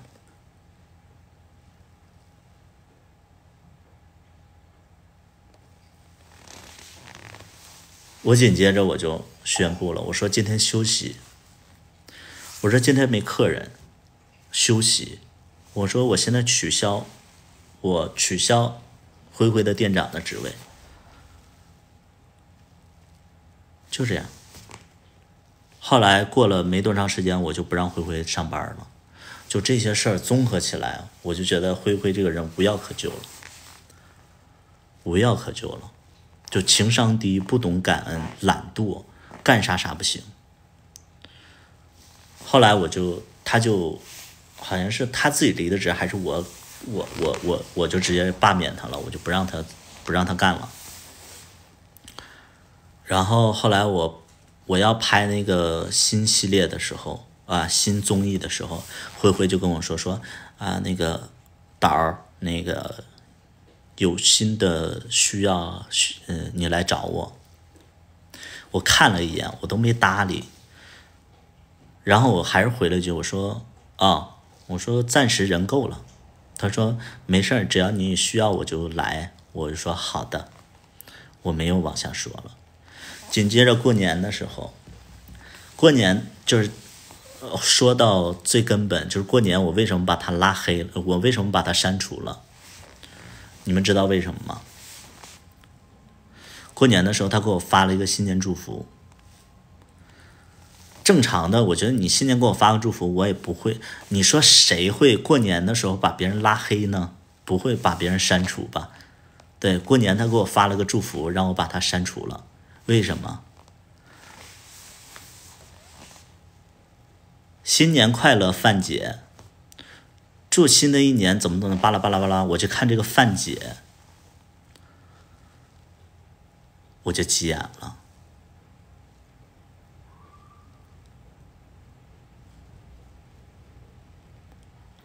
你说他是不是没脑子？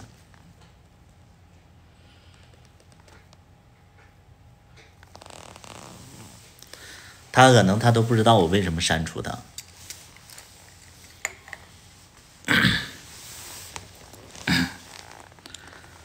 因为我姓范呢。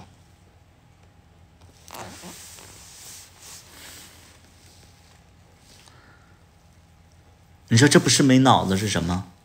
首先我是你哥，我是你的导演，我是你老板，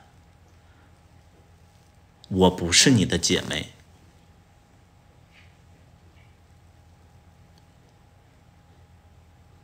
是不是脑子有问题？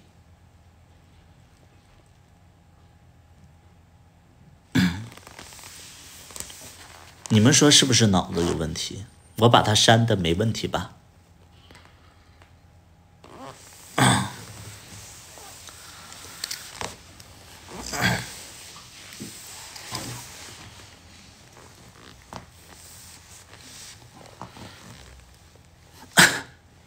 他可能都不知道咋回事儿。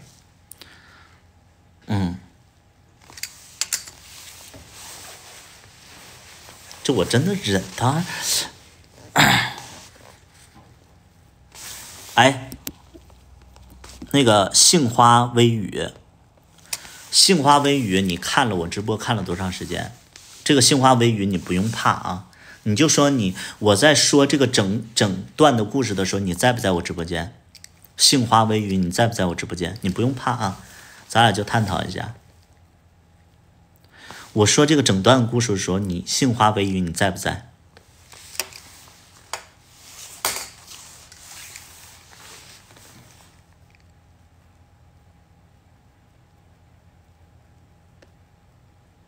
来，杏花微雨，我说这个故事的时候，你在不在我直播间？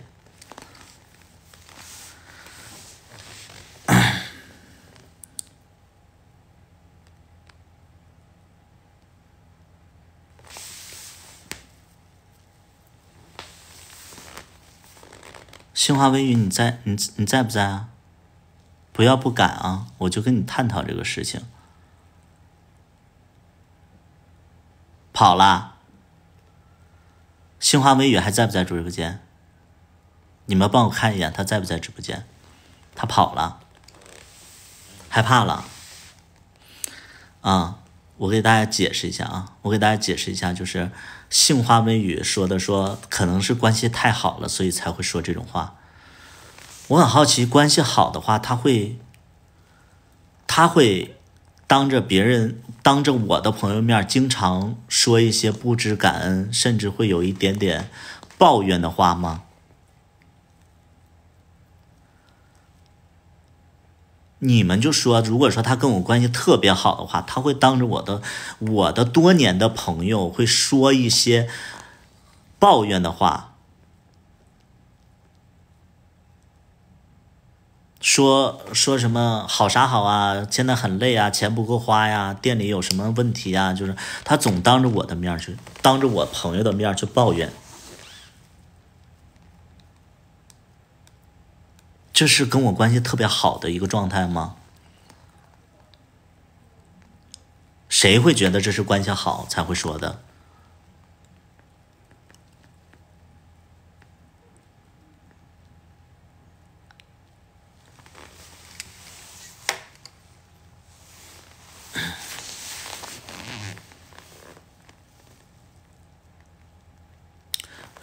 为什么生活当中就有这种就是什么杏花烟雨这种人啊？就脑子不好，还在这会劝别人要善良的这种人。我说实在的，我可能对灰酱我就一直都觉得他年纪小。我一直都觉得他年纪小，而且我觉得他能不远千里来到我这儿来帮我，我觉得也算是挺好了。但是反过来，我这些年帮他也不少，而且他帮我都是给钱的，而且我给他的钱是他收入跟他的收入，我觉得是匹配的。他在北京5000块钱一个月，然后被老板说了几句，然后就辞职了。而且那个工作也是我的好朋友托关系给他找的，然后他不去做了，每天都想来演戏。后来我是没办法，我说那你过来演戏吧。我那个朋友也托我让他去演戏。在北京就5000块钱工作他都做不了，来我这儿我给他1万多，然后他天天抱怨。你们想想，就是如果说你是在我酒吧做一个服务员，做一个营销，我觉得你赚1万块钱不多，但如果说你做一个店长，赚1万块钱，店长需要做什么？店长需要做什么？你们说说，店长能做什么？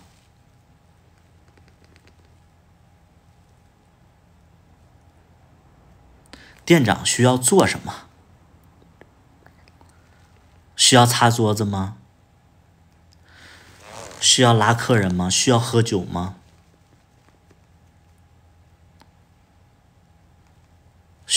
店长需要拉客人？你们知道什么叫店长吗？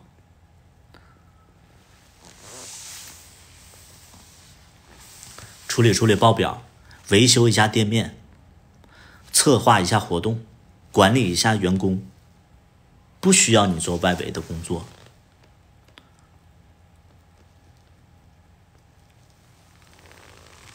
就做管理呀，人的管理，物的管理，做一些策划、汇报、传达，这不就是管理吗？你用擦桌子吗？这嫌累那嫌累。我店当时我说句非常就是，你知道当时我为什么租那么大的房子？我员工宿舍，我1个月7000的房租，140平的一个面积，员工宿舍啊，员工宿舍7000的房租，140平米的面积，我为什么租这么大房间？我就想着说，方便员工谈恋爱。当时灰灰已经是店长了，然后她有男朋友，我就想着说租一个大点的房间，她店长能有一个单独的一个房间，里边是有卫生间的，一个房间里边是有卫生间的。我租好了，我说那员工都住进去，然后省着你们在外边租了。结果灰灰起高调不住进去，自己在外面租了1个月3000的一个公寓。你1个月1万块钱，你花3000块钱租房子，这是你的自由，这真的是你的自由。你1个月赚1万块钱，你花3000块钱租一个房子住，那是你的自由。你不住宿舍，那是你的自由。但是你不要跟我的身边的朋友跟小薇抱怨说钱不够花了。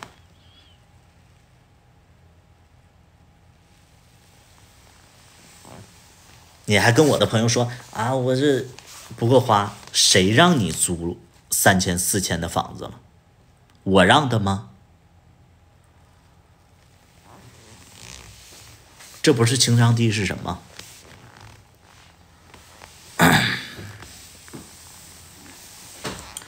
关键你这个事儿，你可以对我有抱怨，你可以放在心里抱怨，你可以放在心里抱怨，你不要说出来，你不要跟我亲近的人说。说来说去，你说他抱怨这点事儿，无一例外的都传到我耳朵里。你说你傻不傻？小薇是我的闺蜜，熊猫堂的经纪人是我多年的好友，他那些顾客哪个不是说，虽然说对他有一些暧昧，或者说他怎么样，那都是我的朋友。他天天跟这帮人说，他的目的是什么？挑战我。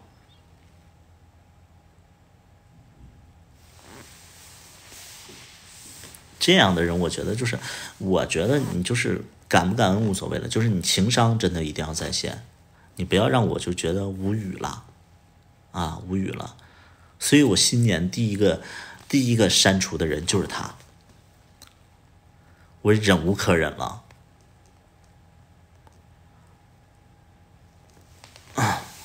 所以我就是灰灰酱的粉丝，你们可以让灰灰酱来跟我对峙。我这些年哪点对不起他了，让他情商低到这种程度？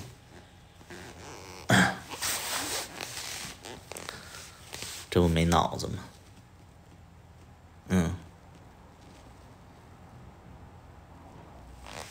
我真的带不动他。你们想想，就是我跟他单独拍了一个叫你答应过我的，没有什么浪花。你答应过我的，我带着他演，没有什么浪花，一点声音都没有。跟我回家后面就是你答应过我的，你们知不知道这个事儿？一点浪花都没有。紧接着芝麻2，小薇都火了，他不火。而且芝麻2唯一的反派，跟龙2演戏，你知道他，而且他经常会做一些特别奇怪的行为，就是比如说片场我给别人讲戏的时候，他误以为他听懂了，他会给别人讲戏。我在给别人讲戏的时候，他会给别人讲戏，我就经常很无语。你听懂了吗？你自己的角色揣摩的怎么样？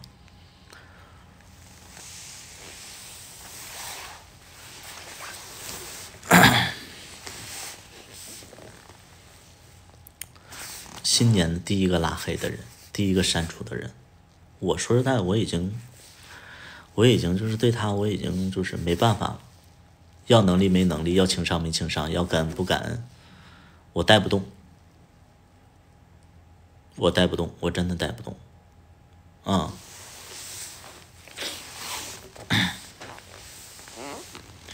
咱们不说角色，孩子们，咱们说不说角色，我就说这么多年，就是有些话吧，我还有些关系吧，我还不能明说，明说的话对他更不好。他有一些行为，我真的为什么我对他初印象非常不好，就说明那些事儿已经让我对他已经不好了。我在不认识他的时候，所以我对他，我觉得已经可以了，已经可以了，所以你们愿意怎么评价怎么评价，就是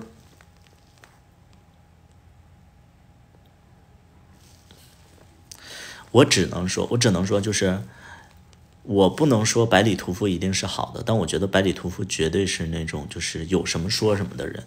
比如说我讨厌谁，我就会讨厌谁，我不会玩那些阴的，我也不会背后说别人不好，我基本上都是在直播我就直接说了，谁看了直播就会告诉谁，我觉得这真不怕。相反我最讨厌的就是那种得了便宜又卖乖，明里一套背里一套。我剧里还有一个演员，那个演员在拍我戏的时候把男朋友就她拍我戏的时候，她跟她男朋友分手了。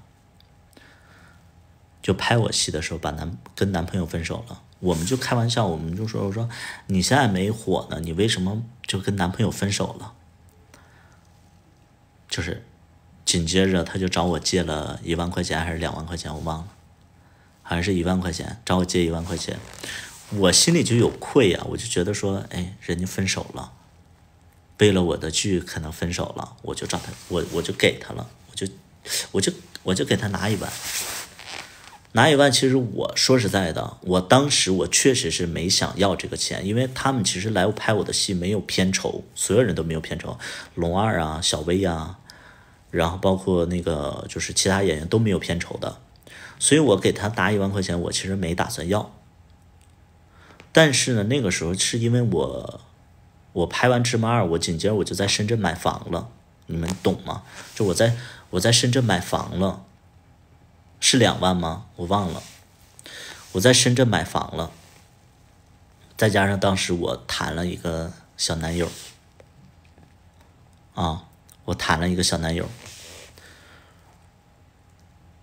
然后当时我买完房子付完首付，然后我其实就钱比较少了，我就寻我试探一下，问问我说，那个要有的话，我这个钱要回来给我男朋友多好。你们能懂不？就是我当时因为我刚谈了一个我刚买了房，然后我又谈了个男朋友，我当时我就想说，这钱要能要回来，我跟男朋友买衣服好不好？当时就这么想的，结果我要了，然后他就说没有就没有呗，我就寻思那我就不要了呗，因为他说的是1个月之后还，我就大概2个月左右的时候我就找他要，他说没有，我寻思那我就不要了。这咱说实话，就真的就是咱们要了一次，人家没有，那我真不打算要了。紧接着呢，这个演员通过软件跟一个朋友暧昧，然后这个朋友呢是我北京的好朋友的好朋友。跟你们捋一下关系啊，就是这个演员就是通过软件勾搭了一个人，这个人是我北京最好的朋友的好朋友。然后这个演员就想跟这个暧昧的这个勾搭的这个人借钱，他是这么说的：你能不能手里好像是2万块钱啊，好像是1万块钱。他说你能不能，对，我想起来了，我给他拿了1万块钱，然后这个演员跟这个勾搭的这个人说，你能不能借我1.5万啊？之前百里屠夫借了我点钱，现在他一直找我要，烦死了，我不想欠他什么，你只要有钱的话就先给我挪一下，我用一下。你们懂这种感觉吗？你们懂这种感觉吗？我看到的是这个截图啊，我看到的是他俩对话的截图，我看到的是他俩对话的截图。当时我一下我就火了，我操！我借你钱，然后你还首先我只借你1万块钱，你找别人借了1.5万，说明你连5000块钱都没有。然后你还说啊，我不想欠他，我真烦，我不想欠他什么。这个截图就在这块儿明晃晃的就发给我了。我紧接着我就找他了，我说你在吗？他说啊，在啊，宝贝，想我了？没想你。我这边呢着急用这个钱，你把这个钱给我凑一凑吧。我现在实在凑不出来，我现在就没钱，我要有钱我早还你了。你没钱，你怎么这么硬气啊？什么意思啊，宝贝？我还说那个下个月去深圳去看你呢，你不用给我宝贝宝贝叫着。看看这个截图，他就看截图了。我说你为什么要这么说呀？啊，我哪儿对不起你了？还不愿意欠我的？本来这个钱我都不打算要了，你怎么想的呀？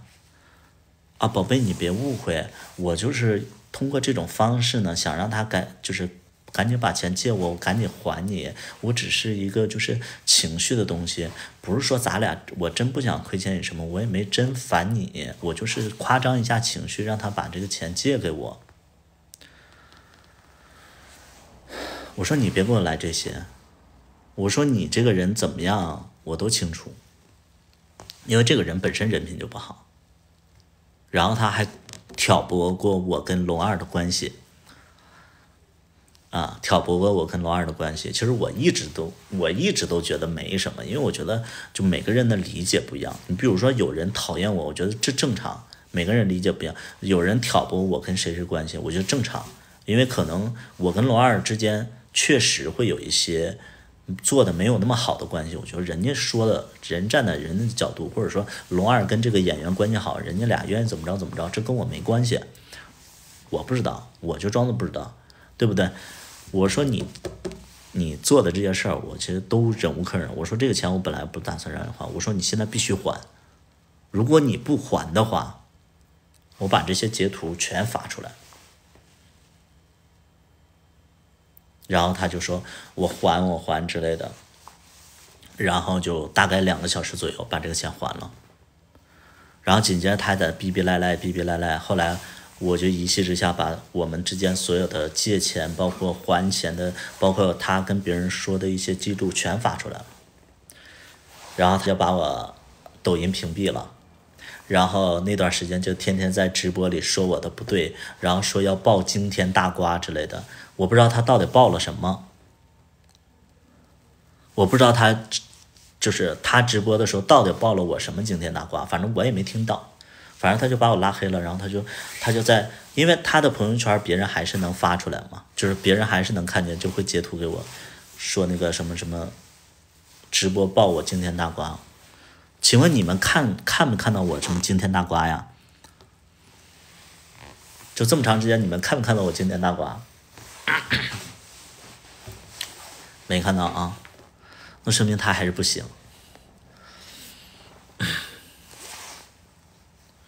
有没有什么惊天大瓜让我看看？啊，所以这些事儿吧，其实我说实在，你们看我生活当中不跟谁玩，那这个人肯定是跟我是有什么八字不合的一些，就是冲劲儿。你看我剧里，我跟龙二不怎么在一起玩，但是我跟龙二其实说实在没有什么冲突。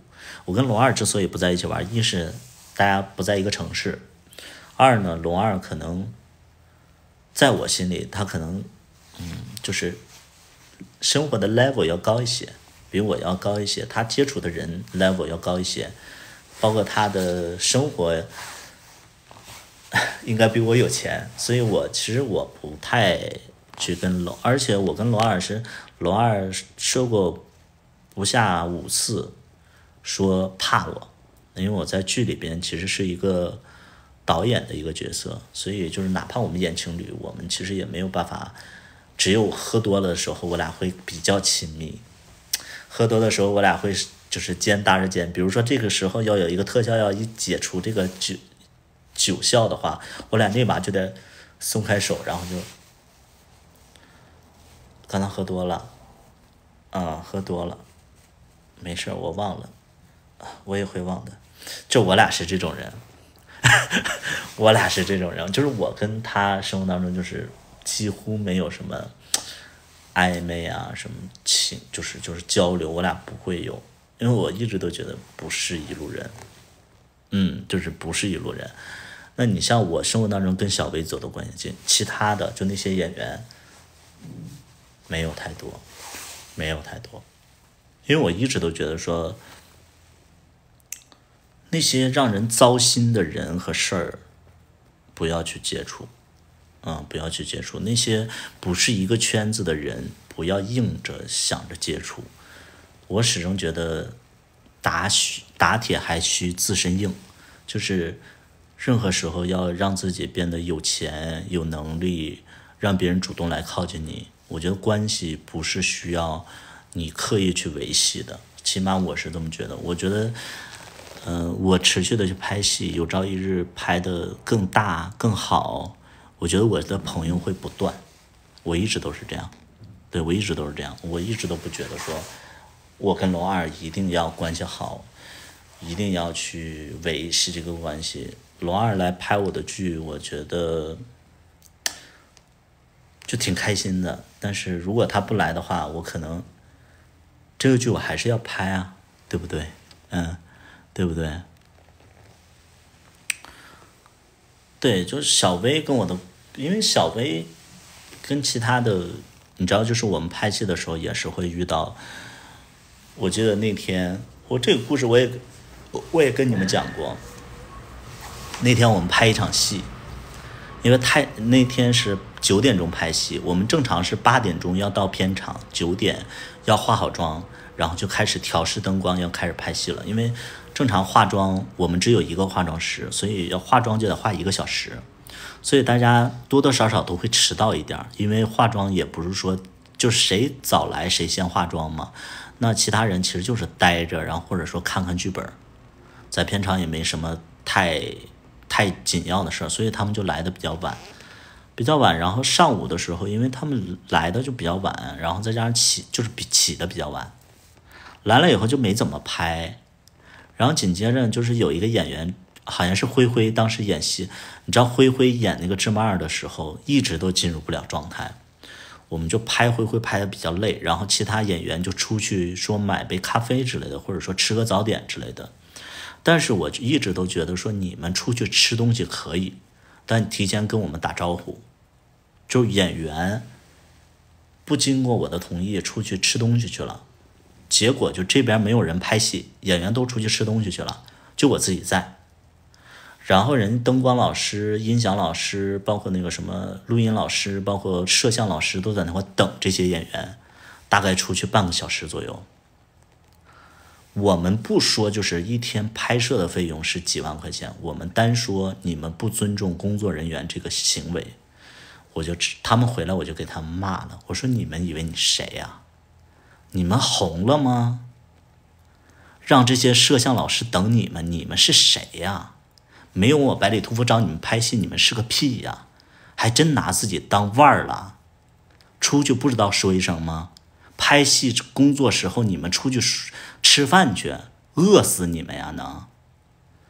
我提了他们一顿臭骂，龙二也在里边，我也没管，我就一顿臭骂。我说你们懂不懂礼貌啊？小薇没去啊，小薇在我旁边啊，对不对？小薇因为她在剧组待过，她知道这些礼节礼貌。我说你们是不是傻呀？把我气到不行。所以你知道他们跟我关系就不好，因为我真的在骂他。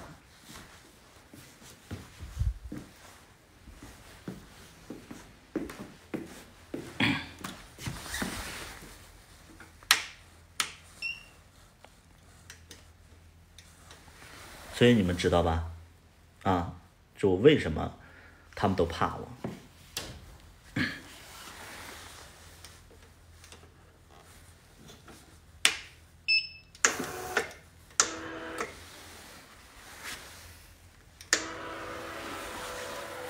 我为什么要惯着他们呀？谁呀？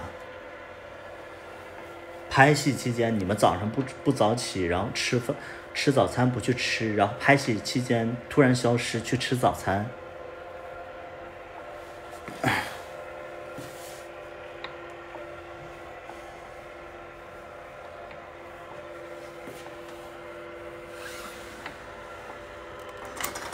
你们自己说这不是脑子有病吗？喝酒了吗？没喝。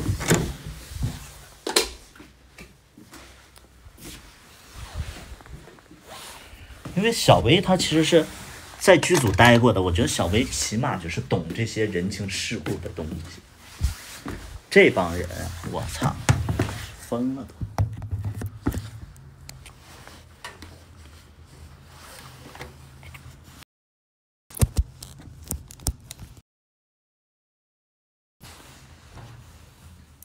小薇情商不高，但是小薇她明事理，她是正常人，你们懂不？小薇是一个非常正常的人，她起码就是正常。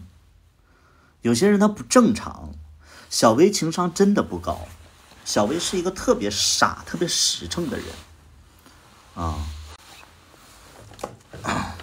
该洗头了，关你屁事啊！洗好你自己的头就行，你自己头洗不洗啊？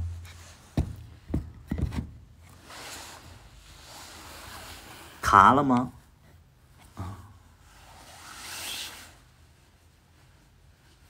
卡了吗？卡了一下，现在不卡了啊！现在不卡了啊！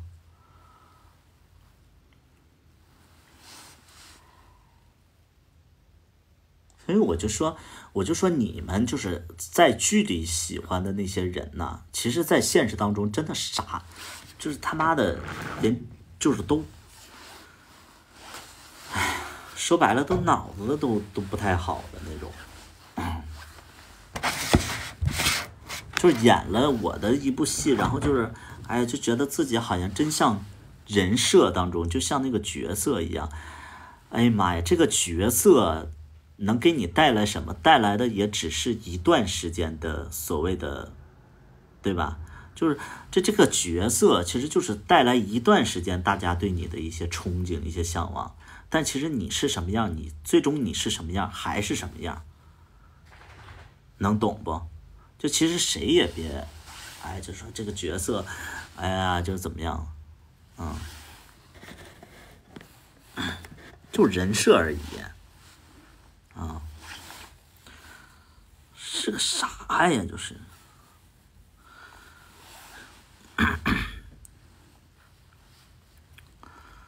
经理怎么样？经理现在没有，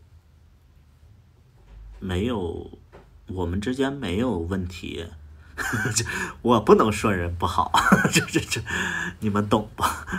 你们懂吧？就我们现在没什么大的争吵，就我只能说，就是我跟人家，你们能懂不？对，你们能懂不？就是我说别人不好，那也只是就是说我在生气的时候，我把他的一些实际情况说出来。但是人家没惹到我，就哪怕他不好，我也觉得没什么不好，这能懂不？就是人家好不好不关我什么事儿，所以我不说人家，能懂不？但是如果说他要是做了一些特别恶心的事儿，就触碰到我了，那我再说人家，能懂不？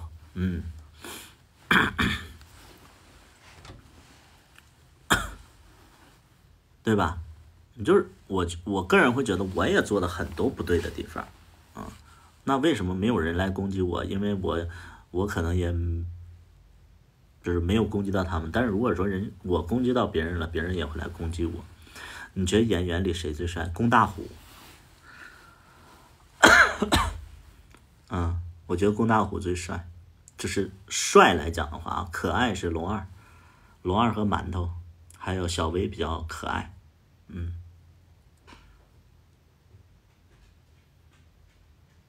对，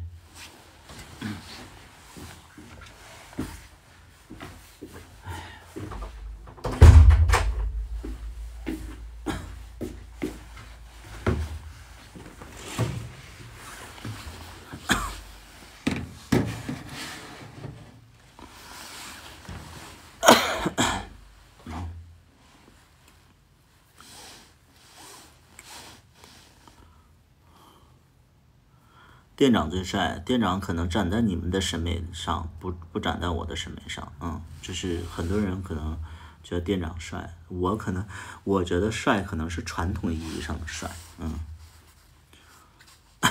高志鹏有范儿，生活当中高志鹏是特别有范儿的人，然后任何时候就是最帅的话，我觉得是龙二吧，就因为我见过龚大虎邋遢的一面，就龚大虎不收拾的话也挺邋遢的，但是也是帅的，就是龙二是那种就是任何时候都会注重自己形象的人，所以说他很多时候他看起来就是完美的，喜欢龙二吗？别问这种问题好吗？龙二挺完美的，是完美啊，我觉得他完美的呀，就是龙二其实挺完美的。现实当中，龙二也是比较内向的一个人，不喜熊，对，我不喜熊，我不喜熊，我生活当中不喜熊，就是如果说哪一天你们看我喜熊了，那我一定是变灵了，就是如果说你们看我生活当中就喜熊了，一定是变灵了，就是那些我要喜欢胖子，那可能是变灵了，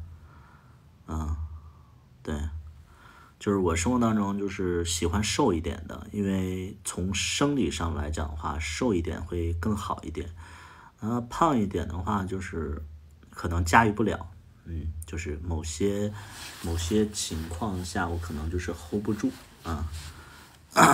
对，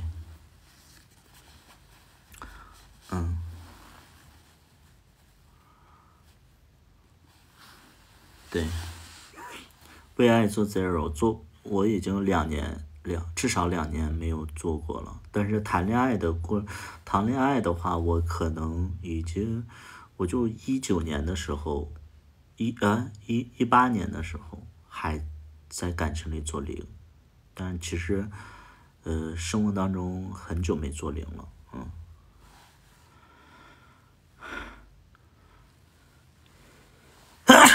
店长的戏份是不是短了点，还是恰到好的？店长那个演员，你们看到的他演技还不错，但是其实他演戏非常的差。就是你们看到他演技不错，但是其实他演技非常的差，只是你们看不出来而已。所以我之所以找他，其实就是让他来客串。好敢说，我就是敢说，因为我觉得作为导演的话，我敢说，演技非常非常差，而且他算是我所有演员里边就是拍的特别吃力的一个人，所以我们没有太多的时间。就举一个最简单的例子，我们拍他的时候就那么点戏份，拍了好久。店长有点娘，他不娘。店长可不娘啊！这个你要说他娘的话，我不赞同。店长生活当中也是爷们儿的啊，就店长他不娘啊，他不是笑场，他记不住，他也不用心啊。就比如说你跟他演戏的话，演技就是台词记不住，然后特别不用心的一个人，对，特别不用心的一个人，他就是不用心，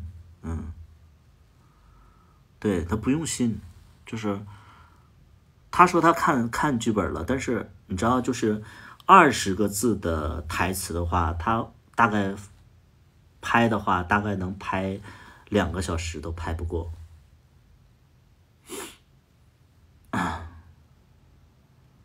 对，20个字的台词，他2个小时他都过不了。我一点都不夸张，他是我拍芝麻一简直崩溃的一个人。我就这么说吧，拍芝麻一的时候，顺序他是第一个出现的，但是他是我不愿意剪的一个人，就是他的戏份我不愿意剪，因为每一条他都过不了。对，就是我愿意剪龙二的戏，我跟龙二的戏剪得特别顺畅，我基本上不用大改，就这一条，我觉得哪一条都能用。他的就是片子啊，就是随便拿过来一条用不了，随便拿一条用不了，没有可以选的了。那我就在那些不能用的当中我去选，还得重新配音，因为他口型又对不上。所以就是特别累，后期我不剪它，我找那个其他的剪辑师去剪它，我不剪，我剪不出来，以我的标准它不行的。后来就是剪不出来，对，他演技非常差，对，后期我甚至我都觉得说要不要换人拍。他完全剪不出来，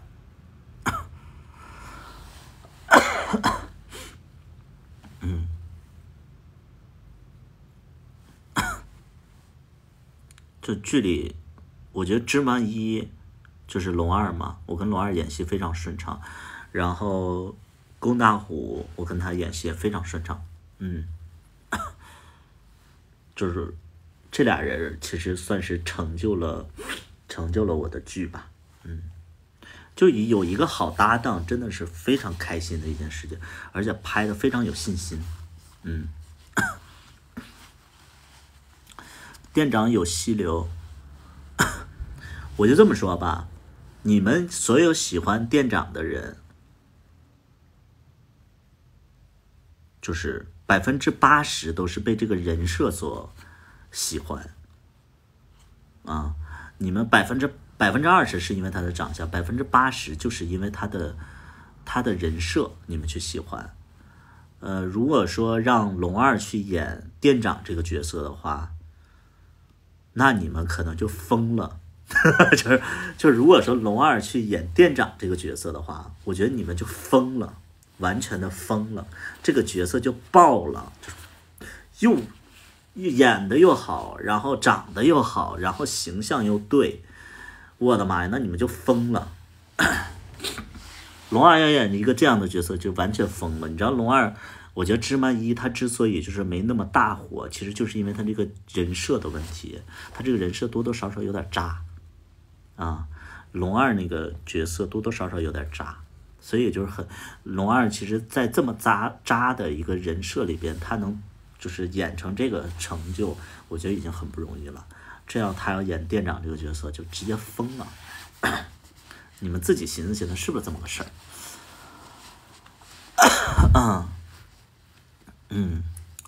感觉很油腻，因为他，哎呀，有些话我不能说了。对，就是龙二能演成这个样子，你们要知道，龙二生活当中是一个非常内向的人，他的演技在芝麻系列里边绝对是 No.1， 绝对是 No.1。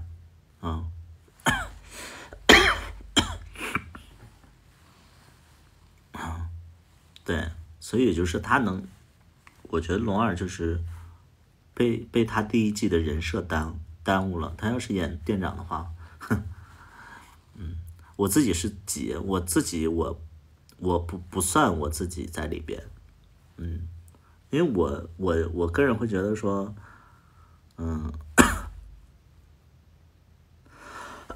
我是评判者，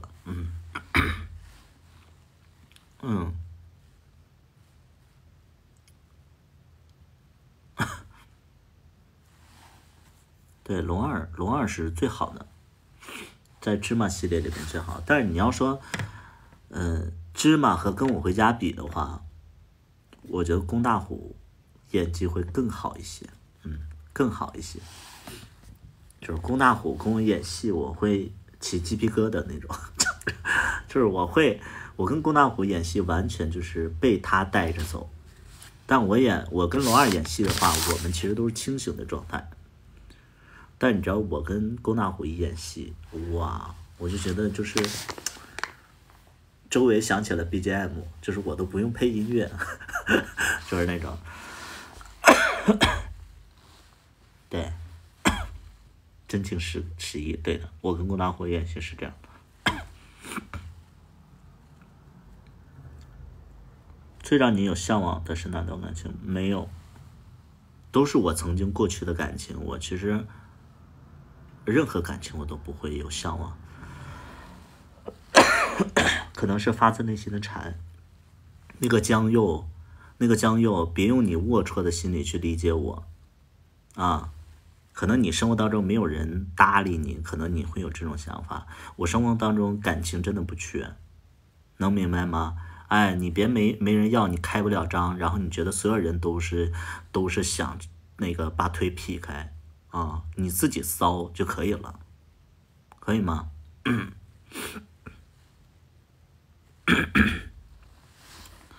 对。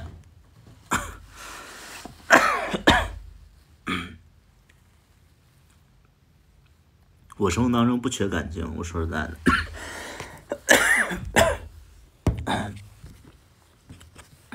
拍戏赚钱嘛，我们靠什么赚钱？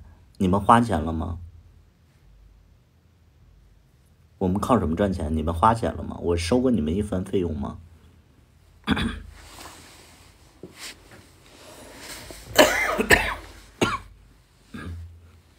别问这些已经有答案的问题啊！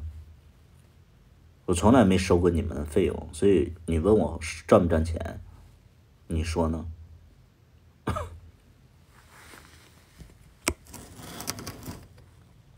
有些事情你们不理解，是因为我个人会觉得这是你们理解不了的，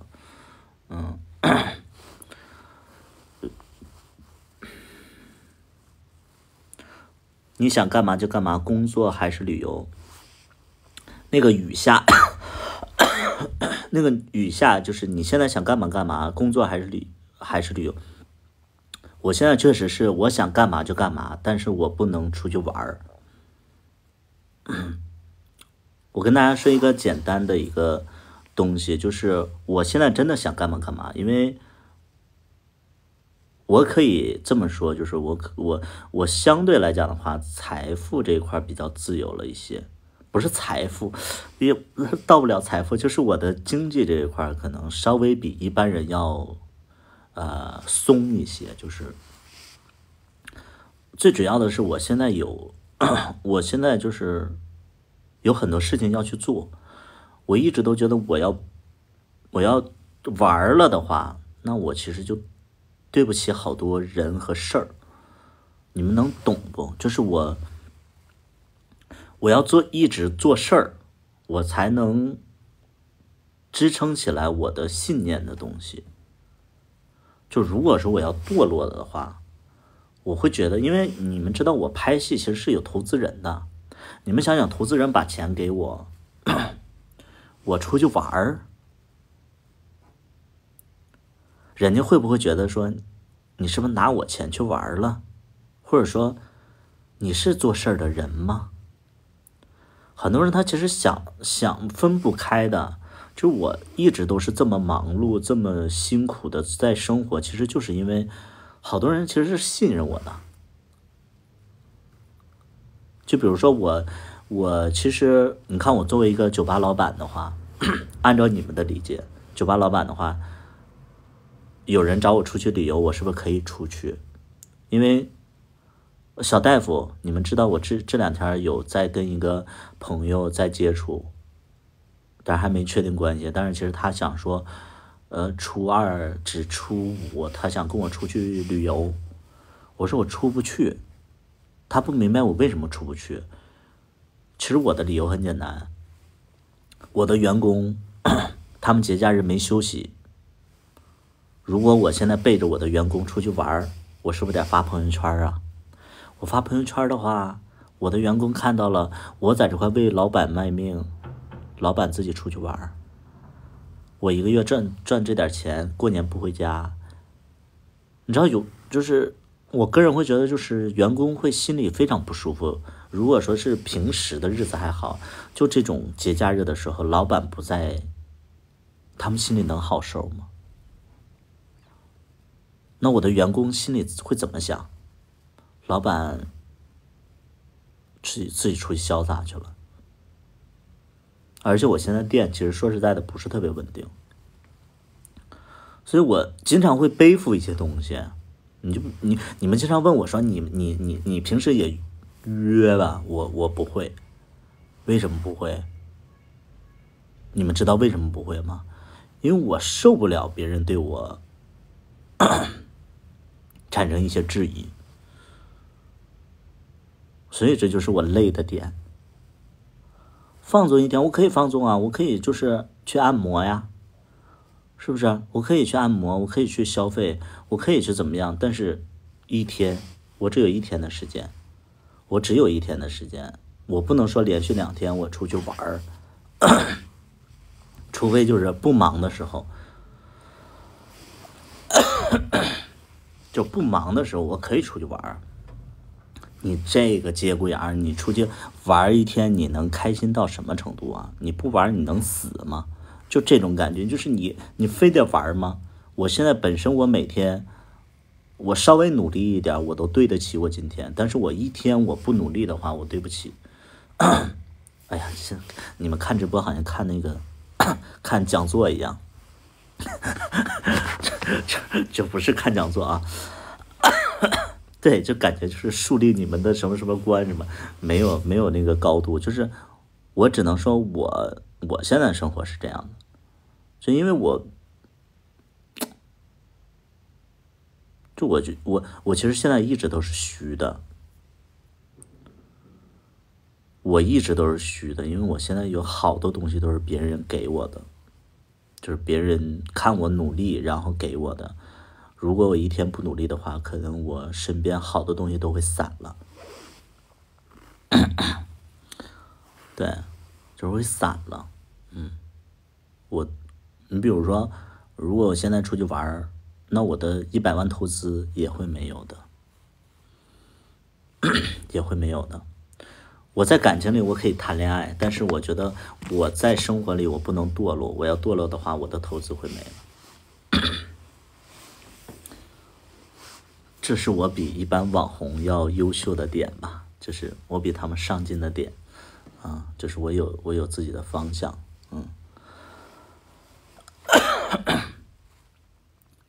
谈恋爱为什么不能长久？谈恋爱为什么不长久？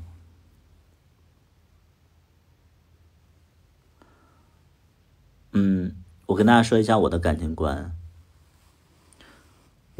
我是相信一见钟情的，我在生活当中我是相信一见钟情的。我看到一个人，我觉得他浑身泛着光，我会喜欢他，我会给他100分。但是你知道感情啊，那种好感啊，都是架不住要去生活在一起。比如说我喜欢一个人，我当时喜欢大鹏的时候，我今天可以跟大家聊聊我跟大鹏的故事，因为大鹏其实我们就是上一次啊，大鹏也说过，说你可以在直播间去聊我们的事儿，我说好，今天我就索性跟大家聊一聊，授权了。可能这段故事啊对大鹏不太好，来咱们拿起瓜子儿，搬起小板凳，拿起汽水，咱们来听故事啊。我见到大鹏的时候啊，浑身散着光。他跟我曾经我特别喜欢一人叫小杨，然后但是呢，我们之间很快就结束了，1个半月的时候就结束了。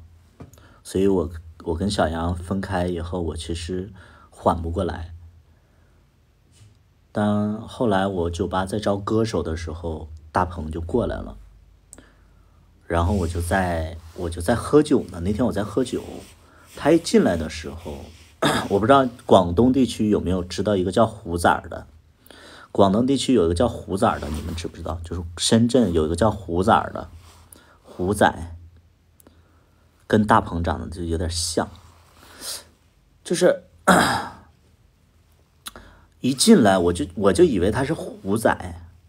然后我还跟他点头呢，我就跟那个大鹏我点个头，因为我以为他是虎崽，我就点个头，然后他也点个头，他先跟我点了个头，然后我也点了个头，因为我觉得我认识他。紧接着呢，然后我们店长就说哎，那个老板，那个有人来面试歌手，我说哦，我说那你让他试试呗，让他试2首歌，一首快一点，一首慢一点的。我以为虎仔来应聘歌手了，结果他唱完了，他唱的过程当中，我们店长就过来说哎，这个好像那个就是小杨啊。我一看侧脸非常像，他跟那个就是那个小杨特别像。然后我心里就有点咯噔一下，然后紧接着我其实心情就不好了。因为其实小杨一直都没走出去，我一直都没走出去。一说这个侧脸像小杨，我一看真的像，我就没走出去，我就心里就咯噔一下。紧接着他唱的是那个我从没见过你什么就是那个什么叫漠河舞厅，挺伤感的。大鹏面试的时候唱的漠河舞厅，然后唱完了以后，我就跟店长说，我说留他。然后我身边人就在那块调侃我说，哎，你是不是找了个甄嬛忘不了纯元，然后你就怎么样？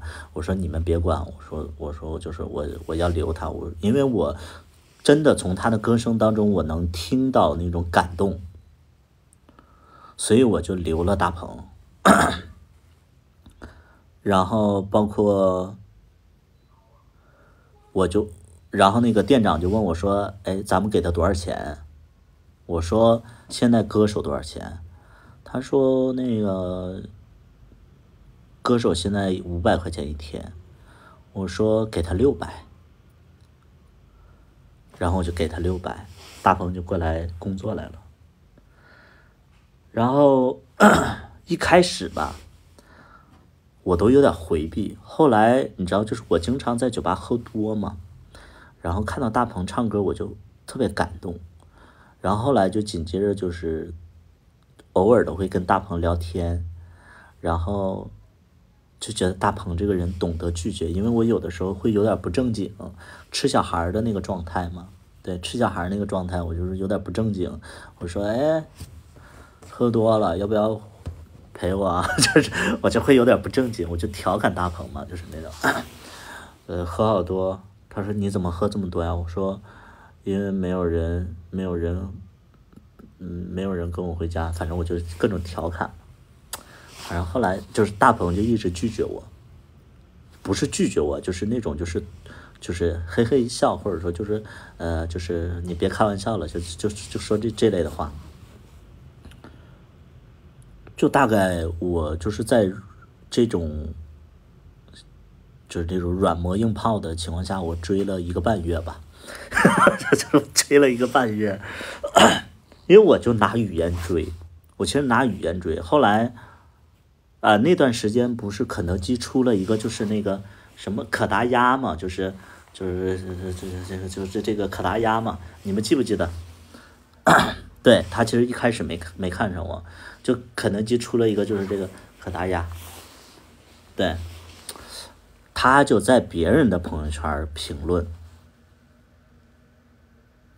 他说他想要，我就正好有那个人的微信，我紧接着我就赶紧去买了，因为那个时候还就是在淘宝上还能买到，后来直接买不到了，我就赶紧买了以后我就送给他了。然后后来就是大鹏就是有一天就是本来他应该上班，但是那天客人不多，我就没让他上班，好像我们就是让他在这喝了个酒，我就约他喝酒。然后我说今天我可能喝多了，你陪我上班。他说好的，反正就是喝了1、2次酒吧，大概2次左右。我觉得他其实对我也有一点好感，但是他可能在考验我之类的。后来我索性我不追了，就你知道吗？哎呀，咱们的小招数、小手腕就特别的狠，你知道吗？我知道他对我好感以后，我就直接不追了。咱们就是哎，这个小手腕就拿捏住你，哎，我不追了，反正我知道你对我有好感。后来他跟我说话，我就各种远离。但是你知道，就是我给他600这件事情，我们原来的就是那个歌手是500，他是600，紧接着这个歌手就知道这个事儿了，那个歌手就有点生气了，就找我了，就说什么老板那个要给我涨工资怎么样？我说那个为啥呀？他说你看我这么长时间在这块儿，然后那个新来的歌手都比我工资要高。我说那行呗，从下个月给你涨。他那意思就是从那个歌手涨的那天他就要涨，我要给他补钱。然后我就有点发火了，我说这不行啊，我说我给人涨是人家的本事。然后他就开始攻击大鹏，他就说大鹏有啥本事啊？他不就是比我长得好看吗？他有我唱得好吗？我一听他说这个话，我就有点急眼了。我说比你长得好看是事实，怎么了？我就是要给他钱多。你以为现在只靠业务能力啊？我说人比你长得好看就是比你强。然后他就开始说大鹏不是，我就在那块怼他。然后他就开始就是怼我，我就怼他。后来我直接把他开掉了，我就直接把这个人开掉了。然后大鹏就因为这个事儿可能也知道就是我在偏袒他。后来我也是心情有点不好。后来是有一天我感冒了，我发烧了，然后那天我还在喝酒。然后中间还有个事儿，就有一天就是还有个事儿，就是我之前有接触的一个小孩儿闹事儿，然后就大鹏就看我第一次发火了，然后紧接着就是这个也不算事儿，也不算重点。就是有一次呢，就是大鹏说好就是要陪我上班的，然后他紧接着他下班就没走，他就跟那个一些小孩在那块喝酒，然后我就寻思你喝都3点多了，然后他又说今天是来陪我的，我就说不要让他喝了，但是我就没办法，我就说我就怎么去劝人家走啊，我就直接过去了，我说走啊，走回家。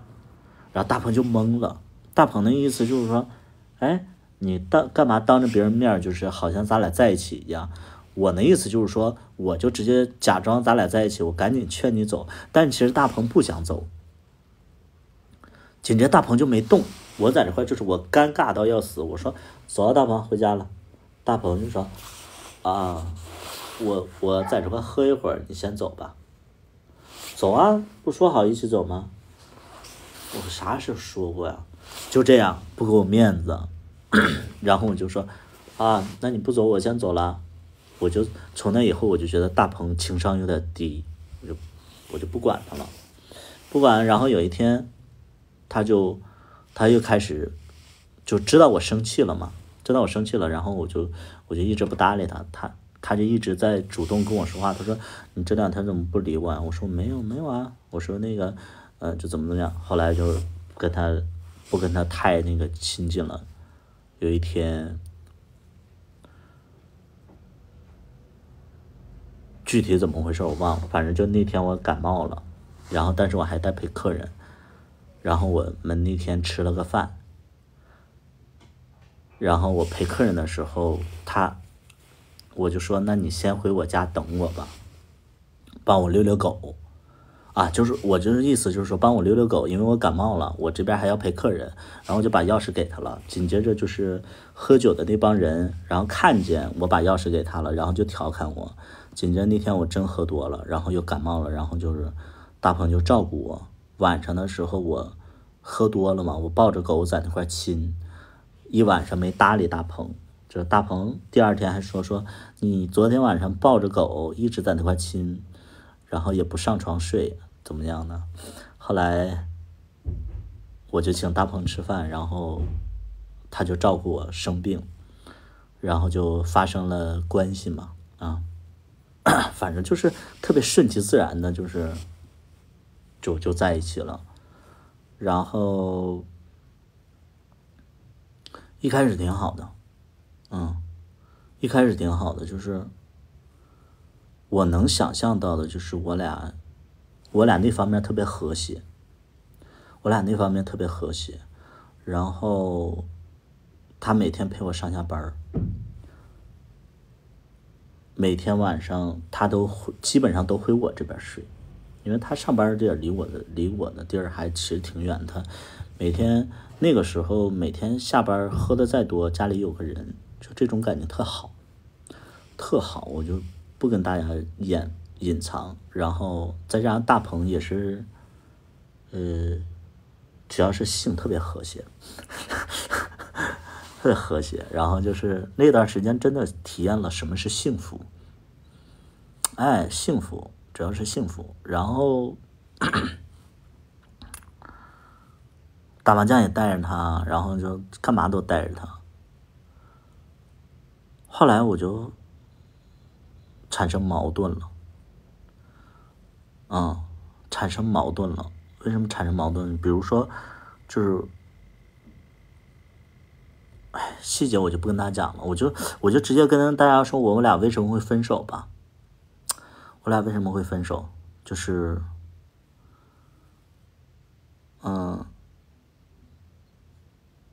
就以下的发言可能对大鹏本人不好，但是有很多人都不太知道我俩为什么会分手。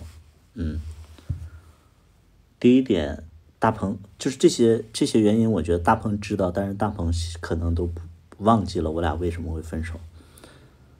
首先第一点就是经济这一块你们知道，其实我在经济这一块呢，在你们眼里我算是有钱的，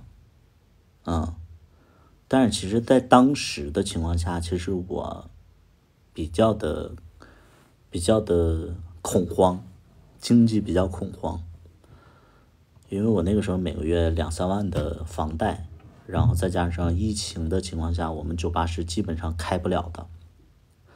你知道到后期我甚至都因为大鹏一直唱歌也是唱那种比较丧的歌，酒吧其实不太希望就是总是丧的歌，然后就是我就把甚至为了节约开支，我就说大鹏不要去唱歌了，然后就不让他去工作了。大鹏因为这个事儿，其实对我一直都有怨言，那意思就是为什么还有一个歌手在，为什么不把他辞掉，留大鹏？确实，大鹏跟那个歌手比的话，没有那个歌手唱得好，再加上那个歌手其实会调节气氛，那个是专业的歌手，然后又会调节气氛，唱的又比大鹏要好。大鹏其实就不太理解，大鹏就一直因为这个事儿跟我生气。为什么说这个钱不能让他赚？我一直在哄大鹏，但是我有那一次我就有点生气了，我就反过来问，因为那天我还在直播，大鹏就一直小脾气，然后我就把直播关掉，我就反问了一下大鹏，我说：“你是我男朋友，我酒吧这个情况了，你为什么还想着赚我的钱啊？你要说你想唱歌，我把那个歌手辞退了，你来我这免费帮你男朋友，行不行？而不是说你想让我把这个员工辞了，然后你来赚我的钱。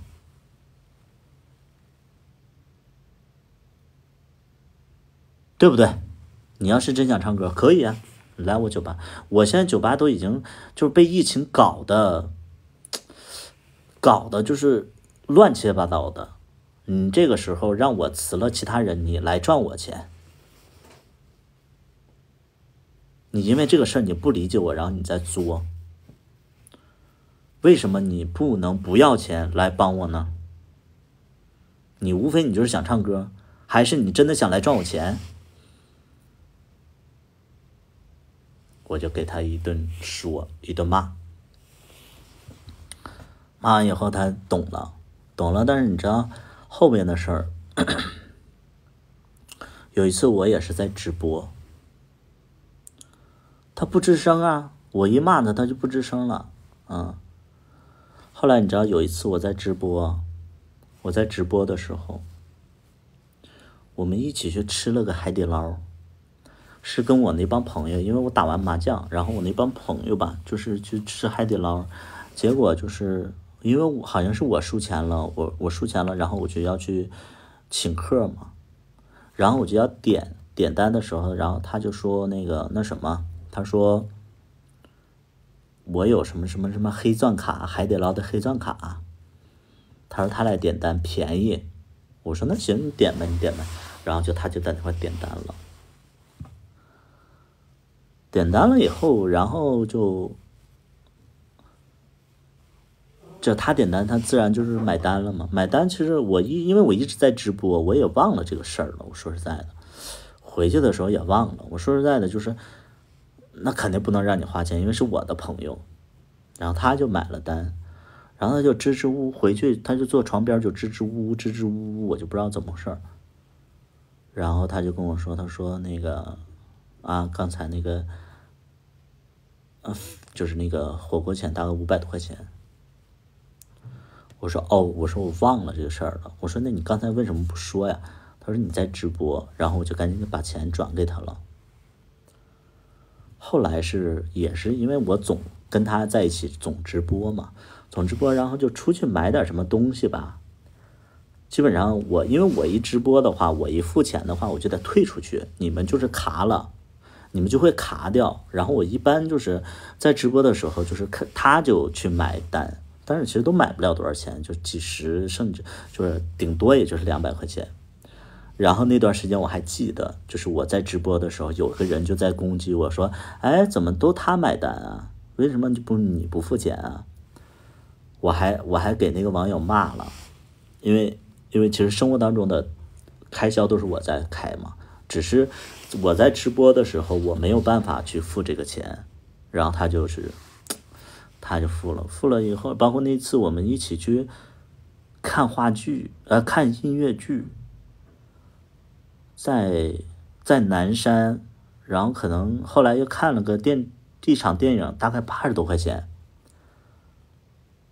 也是找我要。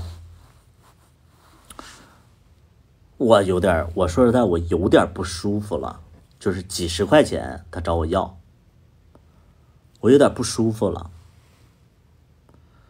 我有点不舒服了。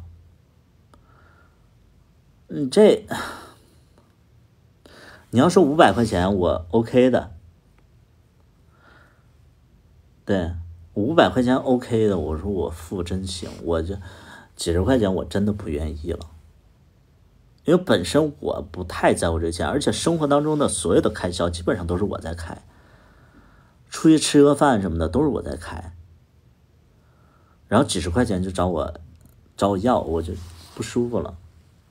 然后包括那个，因为他辞职的时候没到开工资的日子，正好他找我要那个几十块钱的时候，正好是他要发工资的日子，大概连着就是2000多块钱，加上这就是几十块钱，我就都给转了以后，我心里就不舒服了。这是其中之一，我就跟他说过这个事儿，我就连着那个酒吧唱歌的事儿，包括这点小来小去的钱的事儿，我就跟他吵了一下。这是我们好像是第一次闹分手的一次，就是我会觉得说，合着你自己的钱你自己存着，你赚你老公的钱，然后你花着钱，然后还要给我还要让我付钱。你要说跟我 A， 我都觉得心里舒服一点啊。你要说跟我 A， 我心里都舒服一点。合着我给你开工资，吃饭我付钱，什么都是我来，你知道，就这种感觉，就好像就是都该花我的钱，你的钱你要攒起来，就那种感觉，我心里其实就有点不舒服。再加上他那个就是那个酒吧歌手这个事儿，他跟我闹，我就直接就跟他生了气，我就打算跟他分手，然后也是闹了一次分手，就闹了一次分手。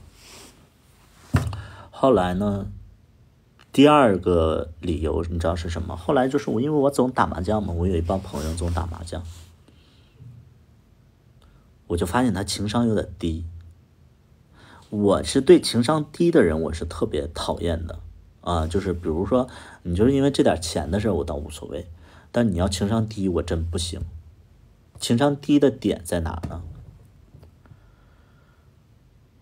他去我朋友家，然后因为他也会打点麻将，有的时候我就让他玩一玩，但是呢，因为我们其实麻将的人都是够的，比如说有的人可能来晚了，他就会帮着打一打，或者说别人就是让他打他就打，但是因为他打得非常慢，非常非常慢，所以就节奏就是打乱了，大家其实心里都在想着说，哎，打2把下去吧，但是他自己不感觉。因为我就很怕让周围的人就嫌弃我男朋友就情商低，我就在桌上我就连说带笑，我说，哎呀，你赶紧打2把下去吧，人家在那块等着呢。然后等着的那个人当然得说啊，没事让他玩吧，结果他就真不动了，这个大鹏就坐在那真不动了。我就提示他，我说，哎呀，行了，打2把得了，人好不容易下班想玩一会儿，你打的还这么慢。没事啊，他自己说让我打的呀，是不是啊？是，让大鹏打吧。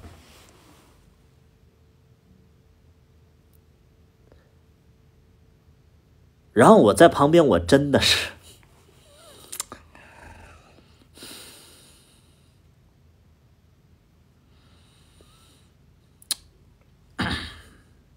对，他是实在人，我就说，但一是年轻，二是实在人。我在旁边，我就真，后来他是让了，然后每次要打麻将，他其实都想打，他每次他都想打，他就在那块就是这个也是可爱的点，对。然后说到上厕所，还有一件事情，就是有一天好像是他放假，还是他上班，我忘了啊。他上班，但是那天我想打通宵，因为那个时候酒吧不营业嘛，不营业我就说那个我打个通宵，因为他比较黏着我，他说那我也跟你去，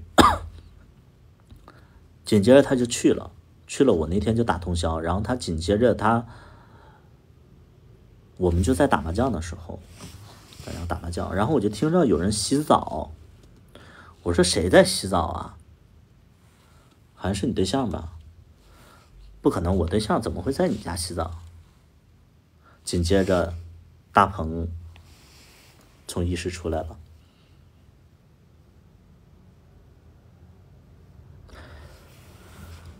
我那个尴尬呀！因为他要在这过夜，可能他觉得在这洗澡没问题，我就觉得很有问题。你们知道那种问题在哪儿吗？就是我在朋友家，我跟他们很熟了，认识2-3年了，我都没有说翻过人家冰箱，因为我觉得翻冰箱这件事情很不礼貌。我就再熟，我也不会主动去翻冰箱，除非他们说，哎，你把那个冰箱里的什么什么递给我，我不会。更何况去借用别人家卫生间洗澡这件事，我觉得你上个厕所没问题，你洗澡，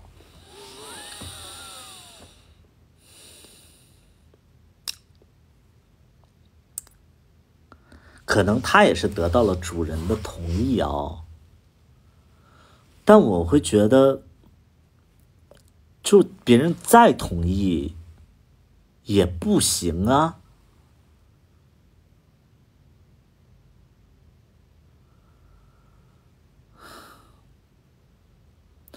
就别人再同意也不行啊，这是礼貌的问题啊！你怎么可能在别人家洗澡啊？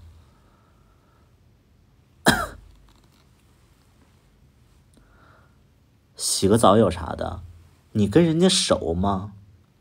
我跟人家3年2年，我充其量我说我给别人在别人家洗个澡没问题，但是我都得顾及。我男朋友跟人见了3次，去人家3次，在人家洗澡，你说行吗？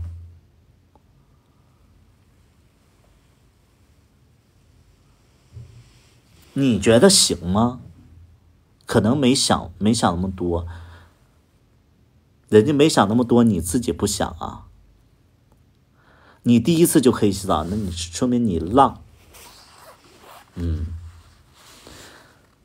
你是浪啊！你应该就是看看自己有没有问题啊！你真是浪。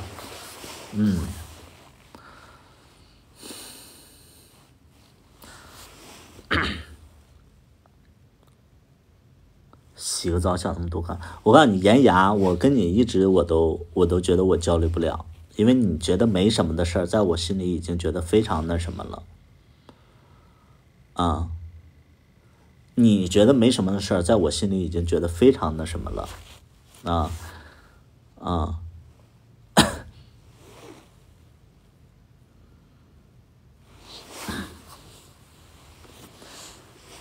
我继续往下讲。我继续往下讲。我就回去我就跟他说呀，我说就是因为我一般都是什么呀？我一般都是那个，当然是熟人家。严雅，你在我家会洗澡吗？我想问一下，严雅，你在我家会洗澡吗？不会。那我觉得严雅，我男朋友跟我好朋友，我男朋友跟那帮朋友的关系还不如你跟我熟呢。就是不熟，原因就是不熟。你跟我不会在我家洗澡，他跟他们也非常的陌生，顶多也就见3次4次，怎么可能在人家洗澡啊？我从来没在别人家洗过澡，我也不会在别人家，就是我不会穿着裤子在别人家床上坐着啊，这是我自己的一个对自己的要求。对，我就跟他说，他也是好像听懂了，但好像又跟我犟。一般我碰到这种事儿吧，我都是我不知道该怎么跟他讲，因为你说这种事儿我怎么跟他讲？我说实在，我就不知道该怎么讲。我一般都是会生闷气。我生闷气的原因就是我不知道该怎么去说，因为我觉得这个真的是礼节礼貌的问题。然后我就大概生了闷气，不爱说话了几天，他就问我怎么了，我就跟他讲了以后，他会跟我俩犟2句。他说没什么呀，你的朋友说没什么呀。我说我的朋友说没什么就没什么。我说你自己的理解呢？我说你是我的男朋友，你不注重细节，没有礼貌的话，人家会觉得我不好。跟他讲了，也是懵懵懂懂。后来第3个分手的原因，这可能他不知道啊，这可能他真不知道。就是第3个分手的原因，就是我能感觉到他其实不太喜欢我家 Monkey。我能感觉到他不太喜欢我家 Monkey， 他会嫌弃，会有一点点吼，不愿意管。如果我不在家，比如说我在单位应酬的话，他也不想回家。就比如说有的时候我会在店里应酬，他说你今天几点回？我说可能会晚一点。他说那我也不回了。但是我多希望的是，我今天应酬，你能帮我遛遛狗，你今天就回来吧。因为他在里面住，就是也不太固定。然后他给我的解释是他怕毛，因为他可能就吸入那个毛，他会咳嗽啊，会过敏之类的。比如他确实有这个问题，就是比如说狗凑近了他，然后他睡觉的时候就会有点过敏，会浑身痒。所以狗一靠近他，因为我家狗还比较热情，就是狗比较热情，就会扑他，就跟他玩儿。他就说起开，别晃啊，起来，就那种，他会这种。我每次看到啊，我其实都是会劝自己的，我说没事。但你知道，就是后期啊，他有一天，我说你干嘛去了？因为他有的时候他愿意跟朋友一起出去喝咖啡，下午的时候他不工作的时候喝咖啡。然后他说啊，我去朋友家撸狗去了。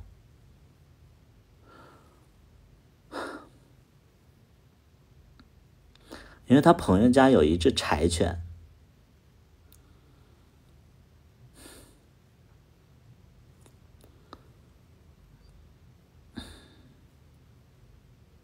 然后他总去撸那个柴犬，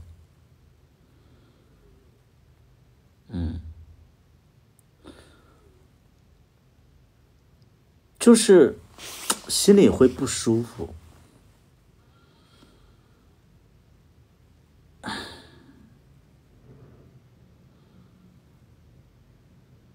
对，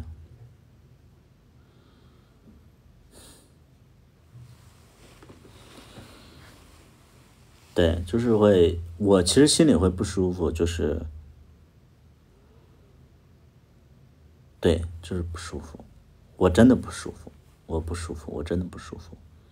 后来其实就是，我俩闹过2次分手嘛。后来其实是后期的时候，我们深圳啊，10月就是马上10月1长假的时候，突然就来了一波大疫情，东门中心城直接被封掉了。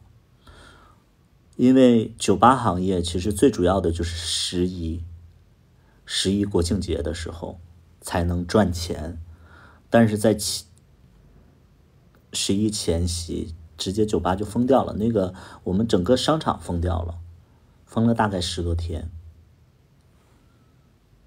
在这之前就断断续续封，断断续续封。其实我酒吧封一天，我亏5000块钱。我酒吧只要封一天，我就亏5000块钱。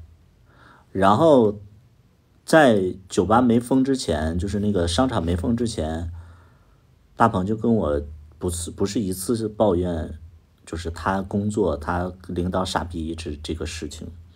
我就跟他说，我说你要是觉得不太喜欢这份工作的话，你可以辞掉。我说你可以再找一份工作。他说就是不知道该找什么。我说那你可以进修一下，因为大家也知道大鹏在健身。我说那实在不行你考个健身的资格证。我说这个钱我还是有的，如果说你想去上个学呀，去上个补习班，我说我这个钱是有的，我支持你去。他也不去，他说他没有什么想法。我说那你梦想是什么？他说想当歌手。我说那我没办法。我说你想当歌手的话，我只能给你写歌，咱们发歌。我说你要不想现在的工作，咱们就去就是考个证，或者说就是上个，比如说你学个服装设，就是什么那个电脑设计、平面设计什么，我这个钱我都是有的，也就是几万块钱嘛。这个钱我作为男朋友的话，我是可以出的。他也不去，他就一直在抱怨现在的工作，然后又不去往前走一步。后来他就直接辞掉了。辞掉的那个时候正好是酒吧封掉的，就是那个商场封掉的时候。然后我俩接触其实就多了。然后他就想着说，为什么我不开心呢？他在辞职之前，他就一直有一个疑问，他说你为什么不开心啊？所有地方都不能上班了，就他单位还在要求他上班，所以他非常不开心。他觉得好像全世界只有他一个人在上班，但是我不上班，他反而会觉得我特别的颓废。他不能理解。但是其实我心里是特别，我希望我上班的，因为每个月的房租、开销、房贷压得我喘不过气。虽然说我有这个钱，但是一天亏5000块钱，他就不明白我为什么不开心，他觉得我生活的很压抑。我跟他解释，他也不懂。后来他直接就辞掉了。辞掉了以后，他就跟我说，他说他想出去旅游。因为我曾经答应过他，因为大鹏有一件人生遗憾的事情，就是他从来没有出过广东旅游。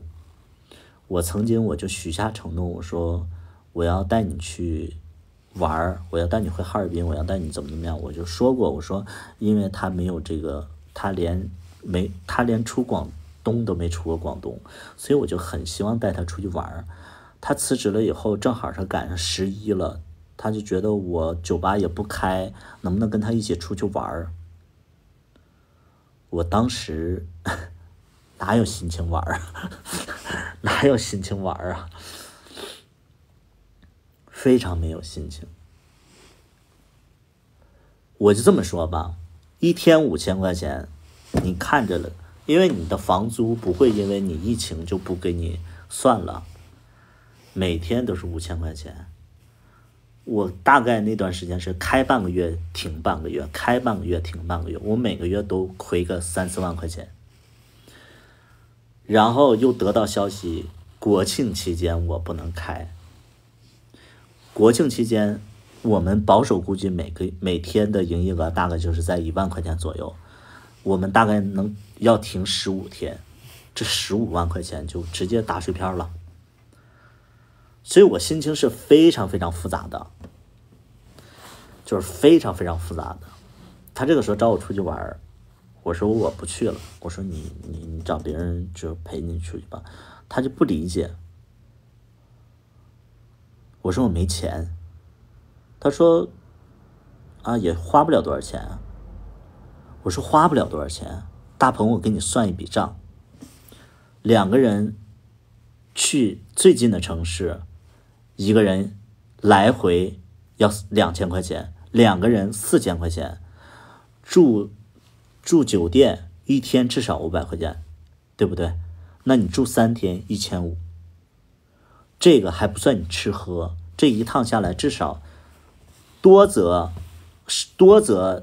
不计数，少则1万块钱。在这种情况下，全中国的不是全中国，全深圳的人都想着怎么存钱攒钱度过这个难关。因为你辞职了，你想出去玩可以，我现在不能陪你出去玩，我没有这个心思，我也没有这个多余的钱。我反问了一句，我说大鹏你很有钱吗？他说也花不了多少钱。我说这个钱你出还是我出？这不是生活吗？这不是现实吗？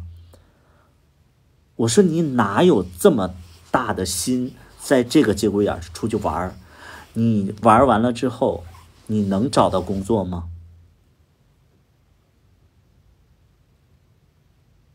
你能找到工作吗？实际的情况，我跟大鹏就因为这事儿分手了以后，大鹏从10月份他去了一次长沙之后，到现在都没有找到工作，这是现实的。大鹏到现在都没有找到工作，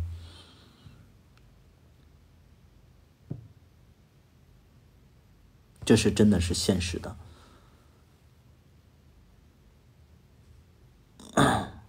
不是下头难，孩子，这不是下头难，就是我能理解他好不容易有时间出去玩了，但是钱在哪儿啊？这跟下头不下头没关系，就钱在哪儿啊？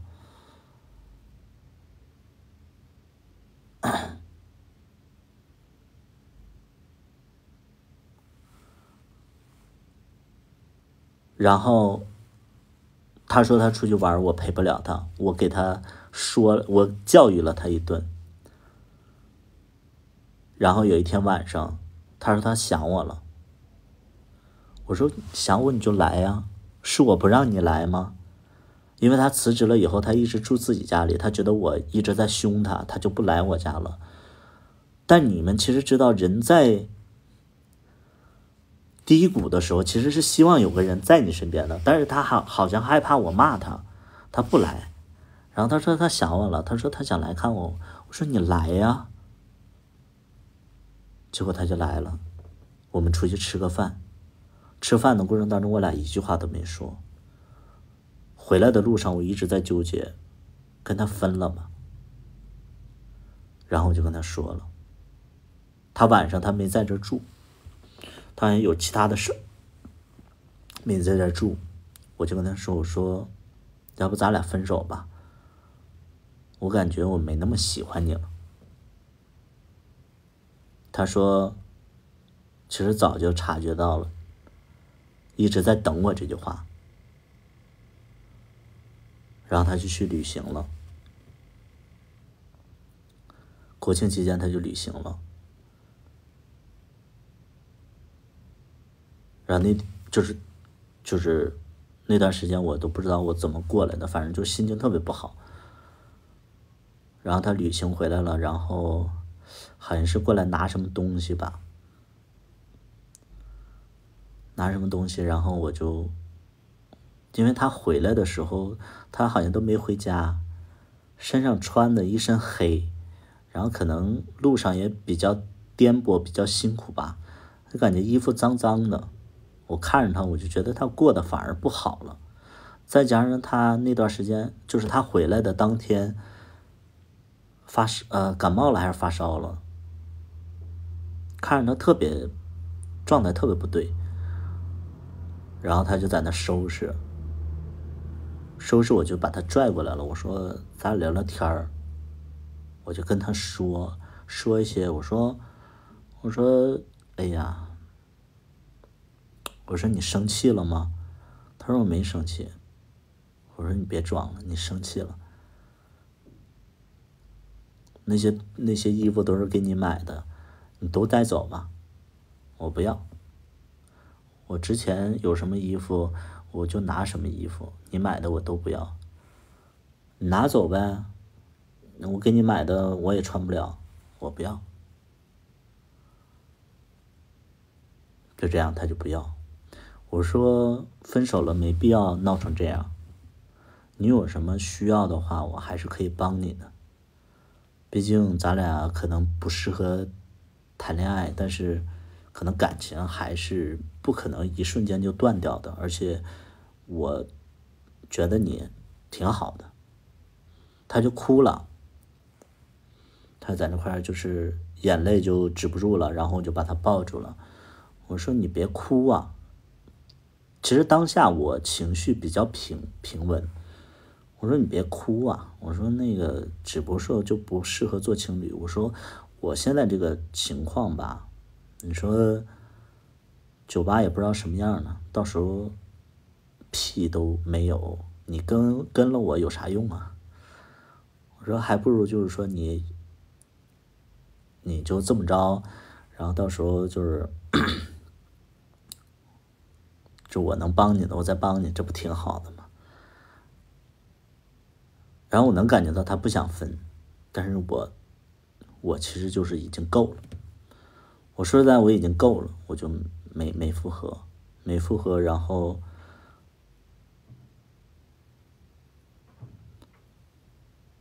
就在我家待了一会儿，然后就走了，还帮我拿了几个快递，因为那个时候我正好做了医美，还出不去，见不了阳光。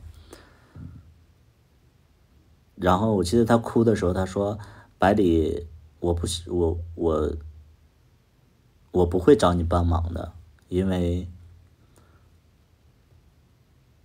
那个我一开始我也没有受过你帮助，我也不亏欠什么，我也不想欠你什么。”他就说过这么一句话。他就说这么一句话，然后就是说那个不想亏欠我什么。紧接着，然后过了1个多月吧，还是2个多月，然后我就给他，因为我就惦记他嘛，其实说实在我还是惦记他的。我无论怎么样，我其实都觉得说是其中一任嘛。然后我就问他，我说大概过了1个月2个月的时候，我就问他，我说哎，你是不是那个找没找工作呢？他说没找到呢。然后我就开始跟他聊骚嗑，因为我俩那方面特别和谐嘛，然后再加上自己也是单身这么长时间，然后就跟他聊骚嗑，然后聊着聊着，我就问起来他，我说你缺不缺钱花呀？他说那个不缺。我说那你找没找着工作呢？他说没找着。我说那你钱从哪儿来呀？我说你没找着工作，你又没有钱，你肯定缺钱花呀。我说没关系，我说那个你要缺钱了，我先给你转点儿。然后我就给他转了5000块钱，转了5000块钱，转了5000块钱，他其实挺感动的，他可能觉得说，哎，前任还能给他转钱，他其实挺感动的。然后就是因为聊骚嗑了嘛，然后就越来聊着聊着，我就问他，我说，哎，那你跟我分手了以后，你需要了怎么办啊？他说那个就是自己解决呗。我说那你这2个月你有没有那个就是出去找过人啊？然后我他就说有。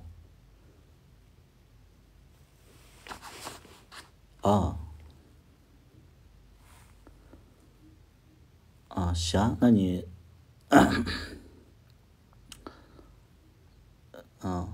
行，他就说了，他说有，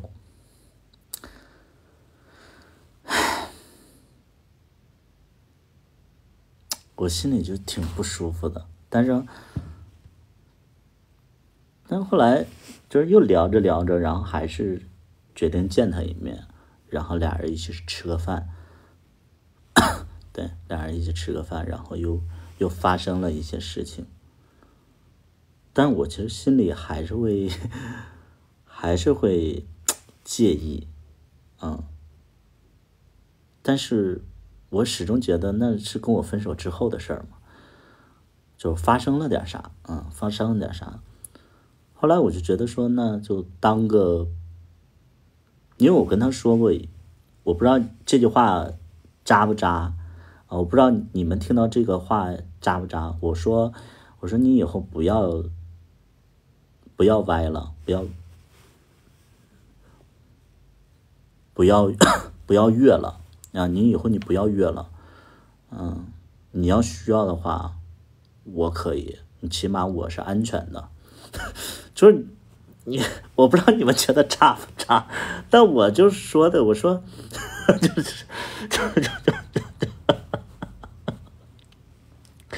我也不知道渣不渣，就是我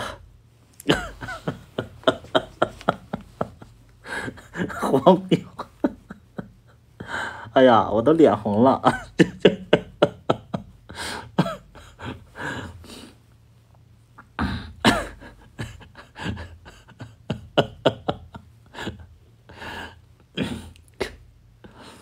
然后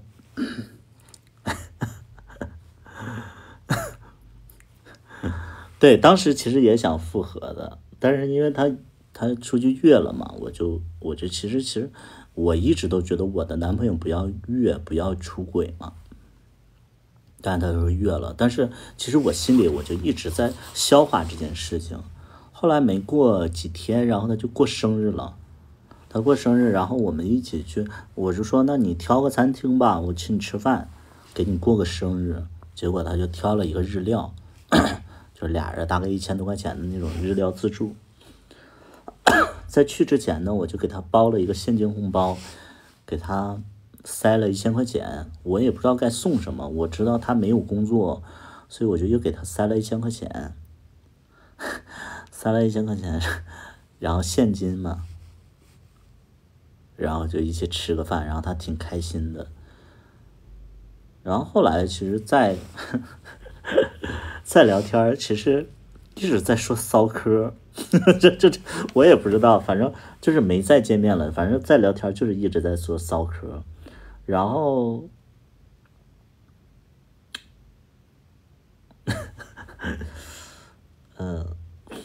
就没有再见过面了。完了，他其实有，好像是我主动跟他聊，反正他那意思就是想，其实我觉得他有想复合的意向，但我不能接受，我觉得重蹈覆辙的事儿，因为很多事情还没有解决，我觉得就算我俩复合了，还是这么回事儿。我承认我跟他确实是有感情的，但是那些问题也是真实存在的，就是而且我觉得我经济不太稳定，我说实在，我现在我都觉得我经济不太稳定，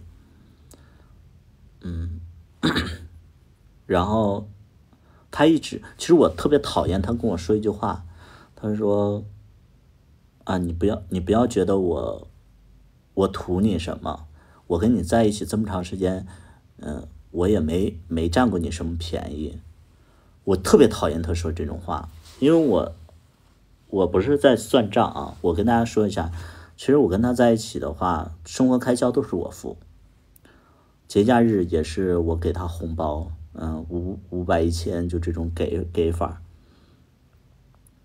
然后没钱了我也会给他点小零花钱，虽然说没有在其他感情那么多，你知道其他的感情基本上都是5000起，什么节假日啊，包括生活费啊，我都会5000的给。但是跟大鹏在一起就是1500的那么给，然后生活开销也是我付，然后包括就是他没钱了，你看我也会给他转钱，也会给他红包现金。我总觉得他跟我说什么没欠过我什么，我其实听着我其实不太舒服。我觉得他有点不太记得我对他的好。对，我觉得对，我其实挺希望他能感受到我对他的好的。对，就是分了嘛，很多人都不知道我们为什么分，其实就是这样。就是这样。对，他其实否定了我对他的付出。你想想，两个人在一起生活，你别管谁花的多谁花的少，如果说是一个人承担的话，其实也是不小的费用。其实也是一个不小的费用。我昨天还是前天，我跟别人聊天的时候，他们就是深圳的一些小孩，他们在一个群里就说大鹏感觉丧丧的，可能还没从你这里走出来。我说是吧？我说这我其实也能感觉到。包括前2天大鹏跟我说新年快乐吧，我还跟他聊骚嗑。就是这么就是哎呀，你们别说我渣了，就是我真的会觉得大鹏真的很和谐。就是也很对。我觉得如果说经济再稳定一些，我觉得他其实就是我跟他的感情最主要的一个原因，其实就是因为好像每次触发的点都是在于就是疫情，然后就是经济比较紧张的时候。其实经济紧张的时候，然后又得不到理解，其实那个感觉是非常累的，所以就选择了分手。我觉得就是两个人可能缘分这一块可能比较曲折。可能比较曲折，就是不知道你们能不能理解疫情对老板们的影响有多大。我不知道你们能不能理解，也不知道你们何时能理解。反正确实很大很大很大很大很大。这个疫情对我们是非常大的，就这么说，深圳有好多酒吧都被这个疫情打垮了，我们还在坚持。对，就是很大的。我们其实压力很大，所以就是在这个节骨眼上跟大鹏在一起，我觉得对大鹏其实不公平的。我还是会觉得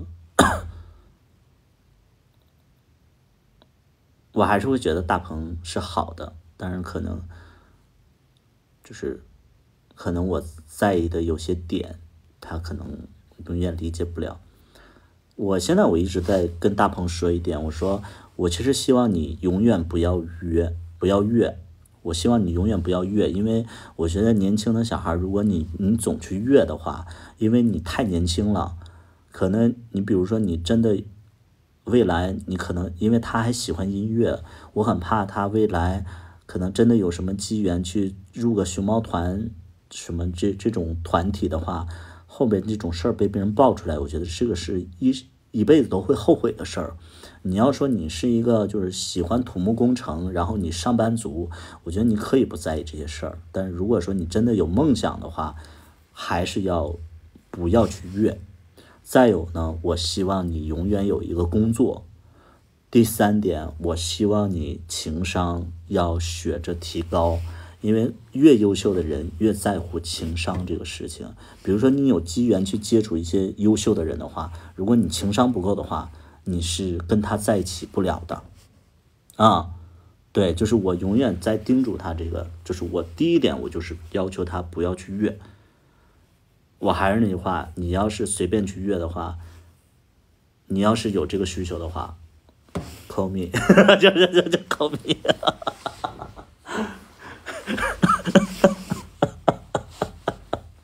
对，因为我觉得我们曾经在一起过，我觉得无所谓啊。对，我觉得曾经在一起过无所谓，我觉得跟前任不要见外吧，这我不知道该怎么说，就我不知道你们能不能懂，反正你们的前任如果说是单身的话，你跟莫名其妙的人怎么样，你不如跟前任，真的可能我这么说真的很渣，但是这真的是好事儿啊，这真的是好事儿。无所谓，你们不理解拉倒，我觉得你们这个年纪不理解拉倒。对啊，你们起码跟前任就是有过，你不用再去小心了。这就到那个滚！你们这帮人，就你们永远不理解，不知好赖。对，我没办法跟你们讲得通。对，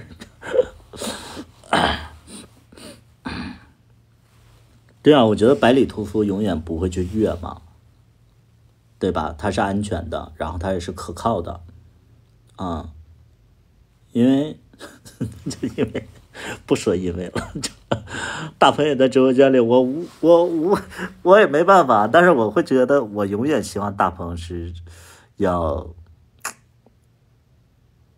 不要去越不要去越，我对他的唯一的要求就是不要去越，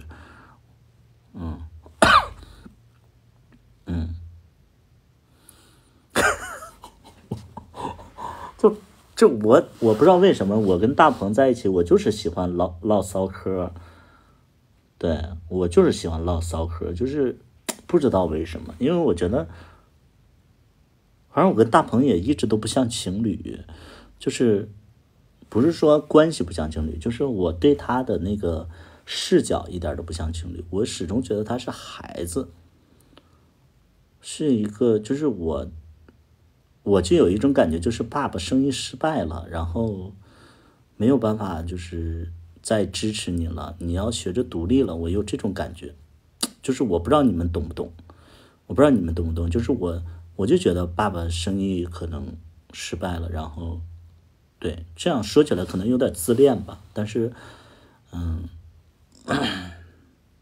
确实有这种感觉，我就觉得孩子你应该独立了，然后要爸爸也没什么本事，你要好好的努力生活，就这种感觉。对，我会有这种感觉，就是咱家庭也不太好，就这种感觉。希望大鹏懂你吗？不希望，我就不希望，就是因为我一直都觉得，我其实是期待大鹏越来越好的，他越来越努力，越来越优秀。我觉得真正他优秀的时候，因为我也告诉他，我说你要一直保持健身，你不要觉得说你努力了之后，就能改变现在的什么。其实你努力了之后，你的成果会被更优秀的人看到，而不是百里屠夫。我觉得百里屠夫也没什么太大的本事。因为我一直觉得大鹏身材和长相都是比较优秀的人，如果说他再精雕细琢一下，他不是池中之物，我觉得我驾驭不了他，所以未来可能有一个更优秀的人会在事业上和对，会帮助他，但不要想着在感情上依靠别人，这是对所有年轻人，包括大鹏的一个提醒，就是感情上我们不要去依赖别人，也不要去幻想着别人能给予你一些什么精神支撑，这个精神支撑一定是你自己对自己的一个树立。对。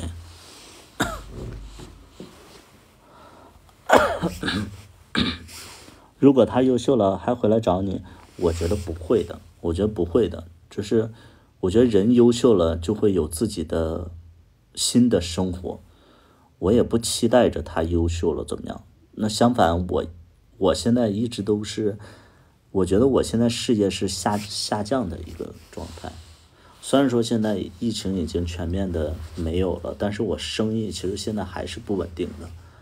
所以你看我在大鹏之后，大鹏有的时候会很委屈的跟我说那个，就是很委屈的跟我说一些事儿，其实我也挺生气的。我说句掏心窝子的话，如果大鹏跟我合适的话，我真的挺希望跟他，就是甚至我能看到我跟他的未来了。但是一些细节的东西让我放弃了，我其实会对他也有点失望，有点生气。其实这是真实的，就是他委屈的时候，我甚至会生气。我就觉得说，这个结果不是我搞的，是我真的是希望这段感情是长久的。我真的是曾经就是特别希望是长久的，包括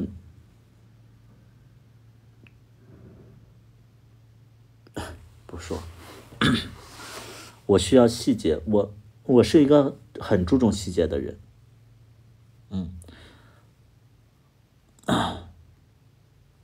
我是一个很注重细节的人，所以就是还是不太，你看真的很倒霉，就是在跟我谈恋爱的时候，我是一个创业者的时候，然后面对这么强的一个深圳是这么多年最强的一股疫情的时候来了，我们就分了，就其实挺不公平的，但是又能怎么样呢？对吧？对，就是说他也不是说不懂事，就是两个人处于一个尴尬的一个时间点。对，就时间不对，对，你们说的时间不对是对的，就是他一直都在质问我说，哎，你又要求是少年，然后又要求他成熟，怎么可能？对，他就很委屈的说，你又要求我是少年，你又喜欢小孩，然后又要求人成熟。对，我其实就觉得没办法，我觉得没办法。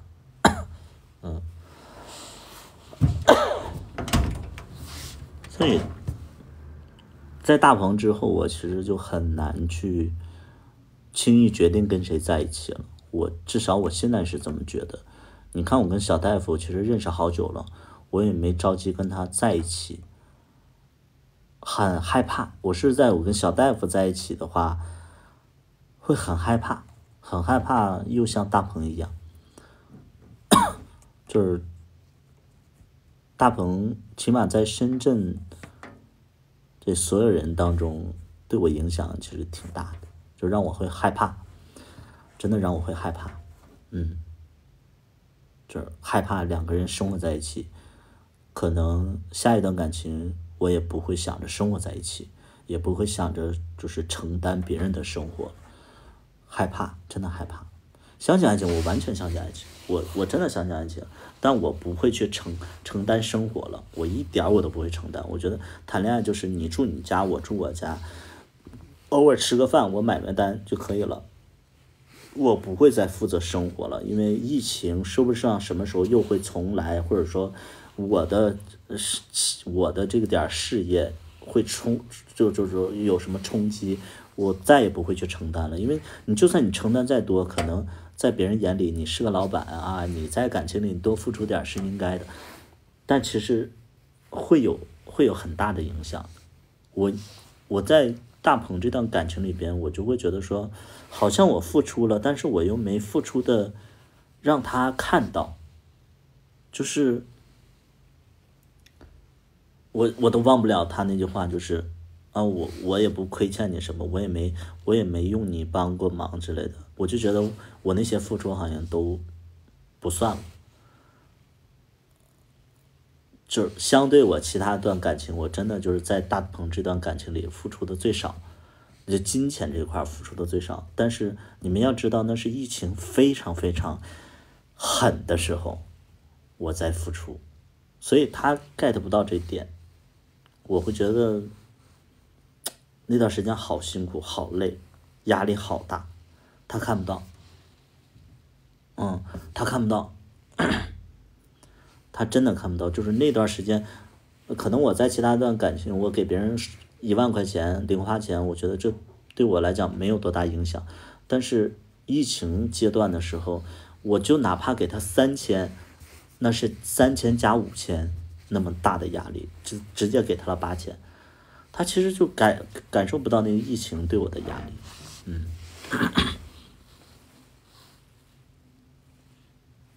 对，外套叫什么？这个不是我的外套，是昨天我去小大夫家，然后小大夫的外套，他觉得我那个，他觉得那个今天特别冷，就把他外套给我穿了。防控很重要，是的，当时真的好，我都不知道我那段时间怎么过来的，就是从去年的10月份，你知道往年的10月份我们真的营业额就能达到20万，就是一个就是国庆期间我们营业额就能达到20万，但是我那个11啊，真的是我就是眼睁睁的看着酒吧开不了，好大呀，好大，就是那个压力真的好大，你们感受不到，就是不做老板真的感受不到的，真的感受不到，就那段时间我都不知道我怎么过来的。所以就大鹏他不明白，我觉得我不期待他明白，但是还是希望他不要中断健身，要始终有一份工作，这是我对他的期待，就是对他的期待。现在好了，现在其实也没有多好，那前一段时间放开了以后，反而没人出来了。那段时间就是不放开，还有人那个就是冲着跑出来。那段时间放开了，反而身边全阳了，我不敢出去喝酒。所以就你本以为好了，但是阳的人多了，反而没有人，就是大家都自觉的不出来。好不容易这个阳过了以后，又过年了，过年大家深圳就是一座空城。对，深圳现在是一座空城，生意又不好。年后以后我不知道是什么样，我都不知道什么时候能好，就这个规律我永远找不到。对，永远找不到。我其实现在压力还是大的，年后就好了。我年前我就说，我说疫情结束就好了，疫情结束了，完了不行，好像疫情结束了，又过年了，还不好，年后能不能好？就是你现在谁也说不清，真的我说不清，好大的压力。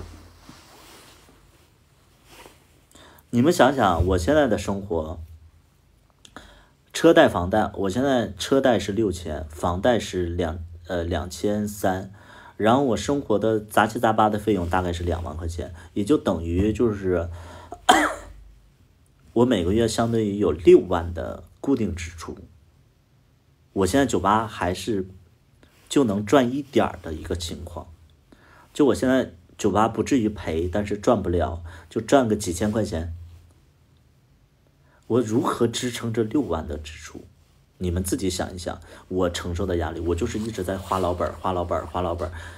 但你知道疫情的期间，我一直在花老本，现在我已经就是所剩无几了。幸亏我有一个大哥一直在帮我，你们应该知道这个大哥，那谁也知道，那个我的历任男朋友，不是历任大朋友也知道，我有一个大哥在帮我。幸亏是这个大哥一直在帮我，要不然的话我真不行。不是复苏了，是下滑了，你不知道未来是什么样。对，我真的一直在花老底儿，你知道那个越花越虚，越花越心虚。大哥你不知道就不知道呗，非得让你知道。小大夫是谁？小大夫不告诉你。酒馆叫艾尔斯，深圳罗湖区艾尔斯酒吧。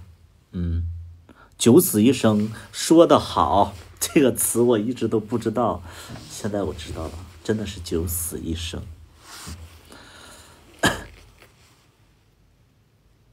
所以，哎呀，就是大鹏的事我一直都没说，因为我会觉得说，说了可能对他不太好。但是，就那天，他跟我说，他说我也不是不希望，你说咱俩的故事。我说那你同意了我就说。他说你说呗，没事儿，然后我才说的。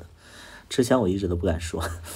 欢迎我们去你酒吧玩吗？随便啊，你们想来就来，不想来我也没办法，因为我的酒吧说实在的也挺无聊的。就挺无聊的，我觉得我这个人也无聊，所以你们爱来不来，我就是没办法。就是有的人说你酒吧能不能别这么装高冷，我说就很无聊啊，唱歌很好听，对，你陪我们喝酒吗？我好看的我会陪，因为大家知道我喜欢小孩儿。如果你是少年感特别十足的，然后又是个小少年、矮少年，然后又是个狒少年的话，我可以，对，去酒吧不是喝酒吗？但有的人就会觉得，酒吧你要有意思。我说酒吧有什么意思？哎呀。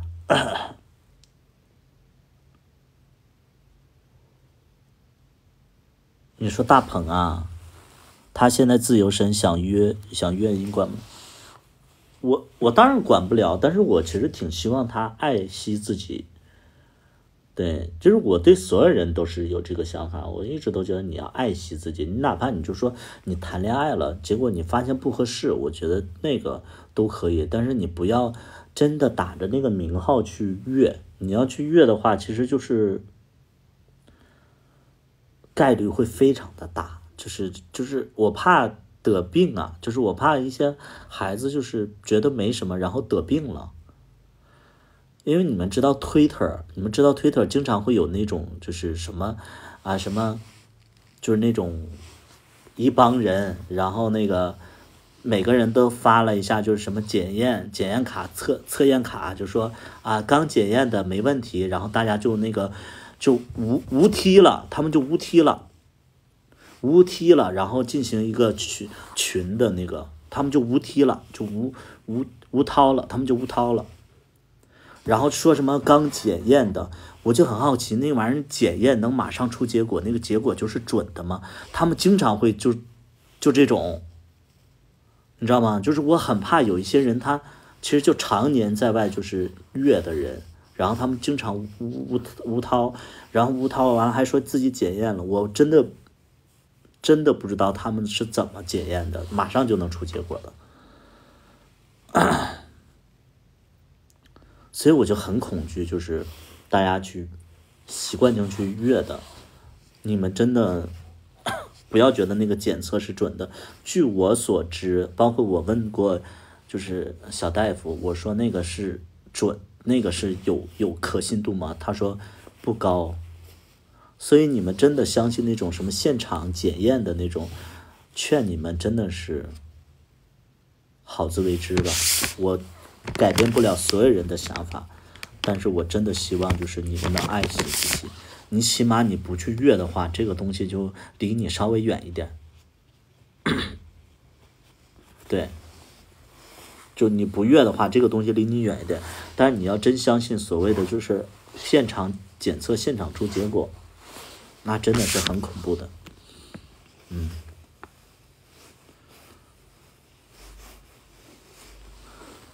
那想了怎么办？想了你就想，你随便。我想了，我这么我这么说，还有人说那想了怎么办？你随便吧。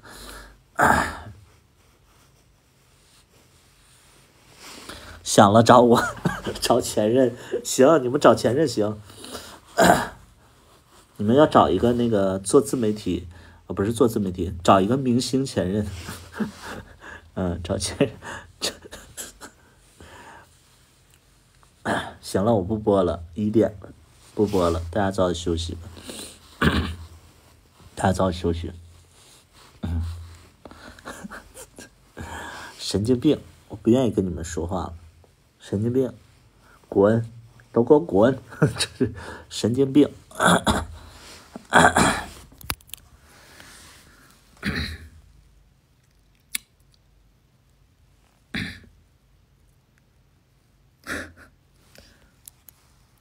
都给我滚！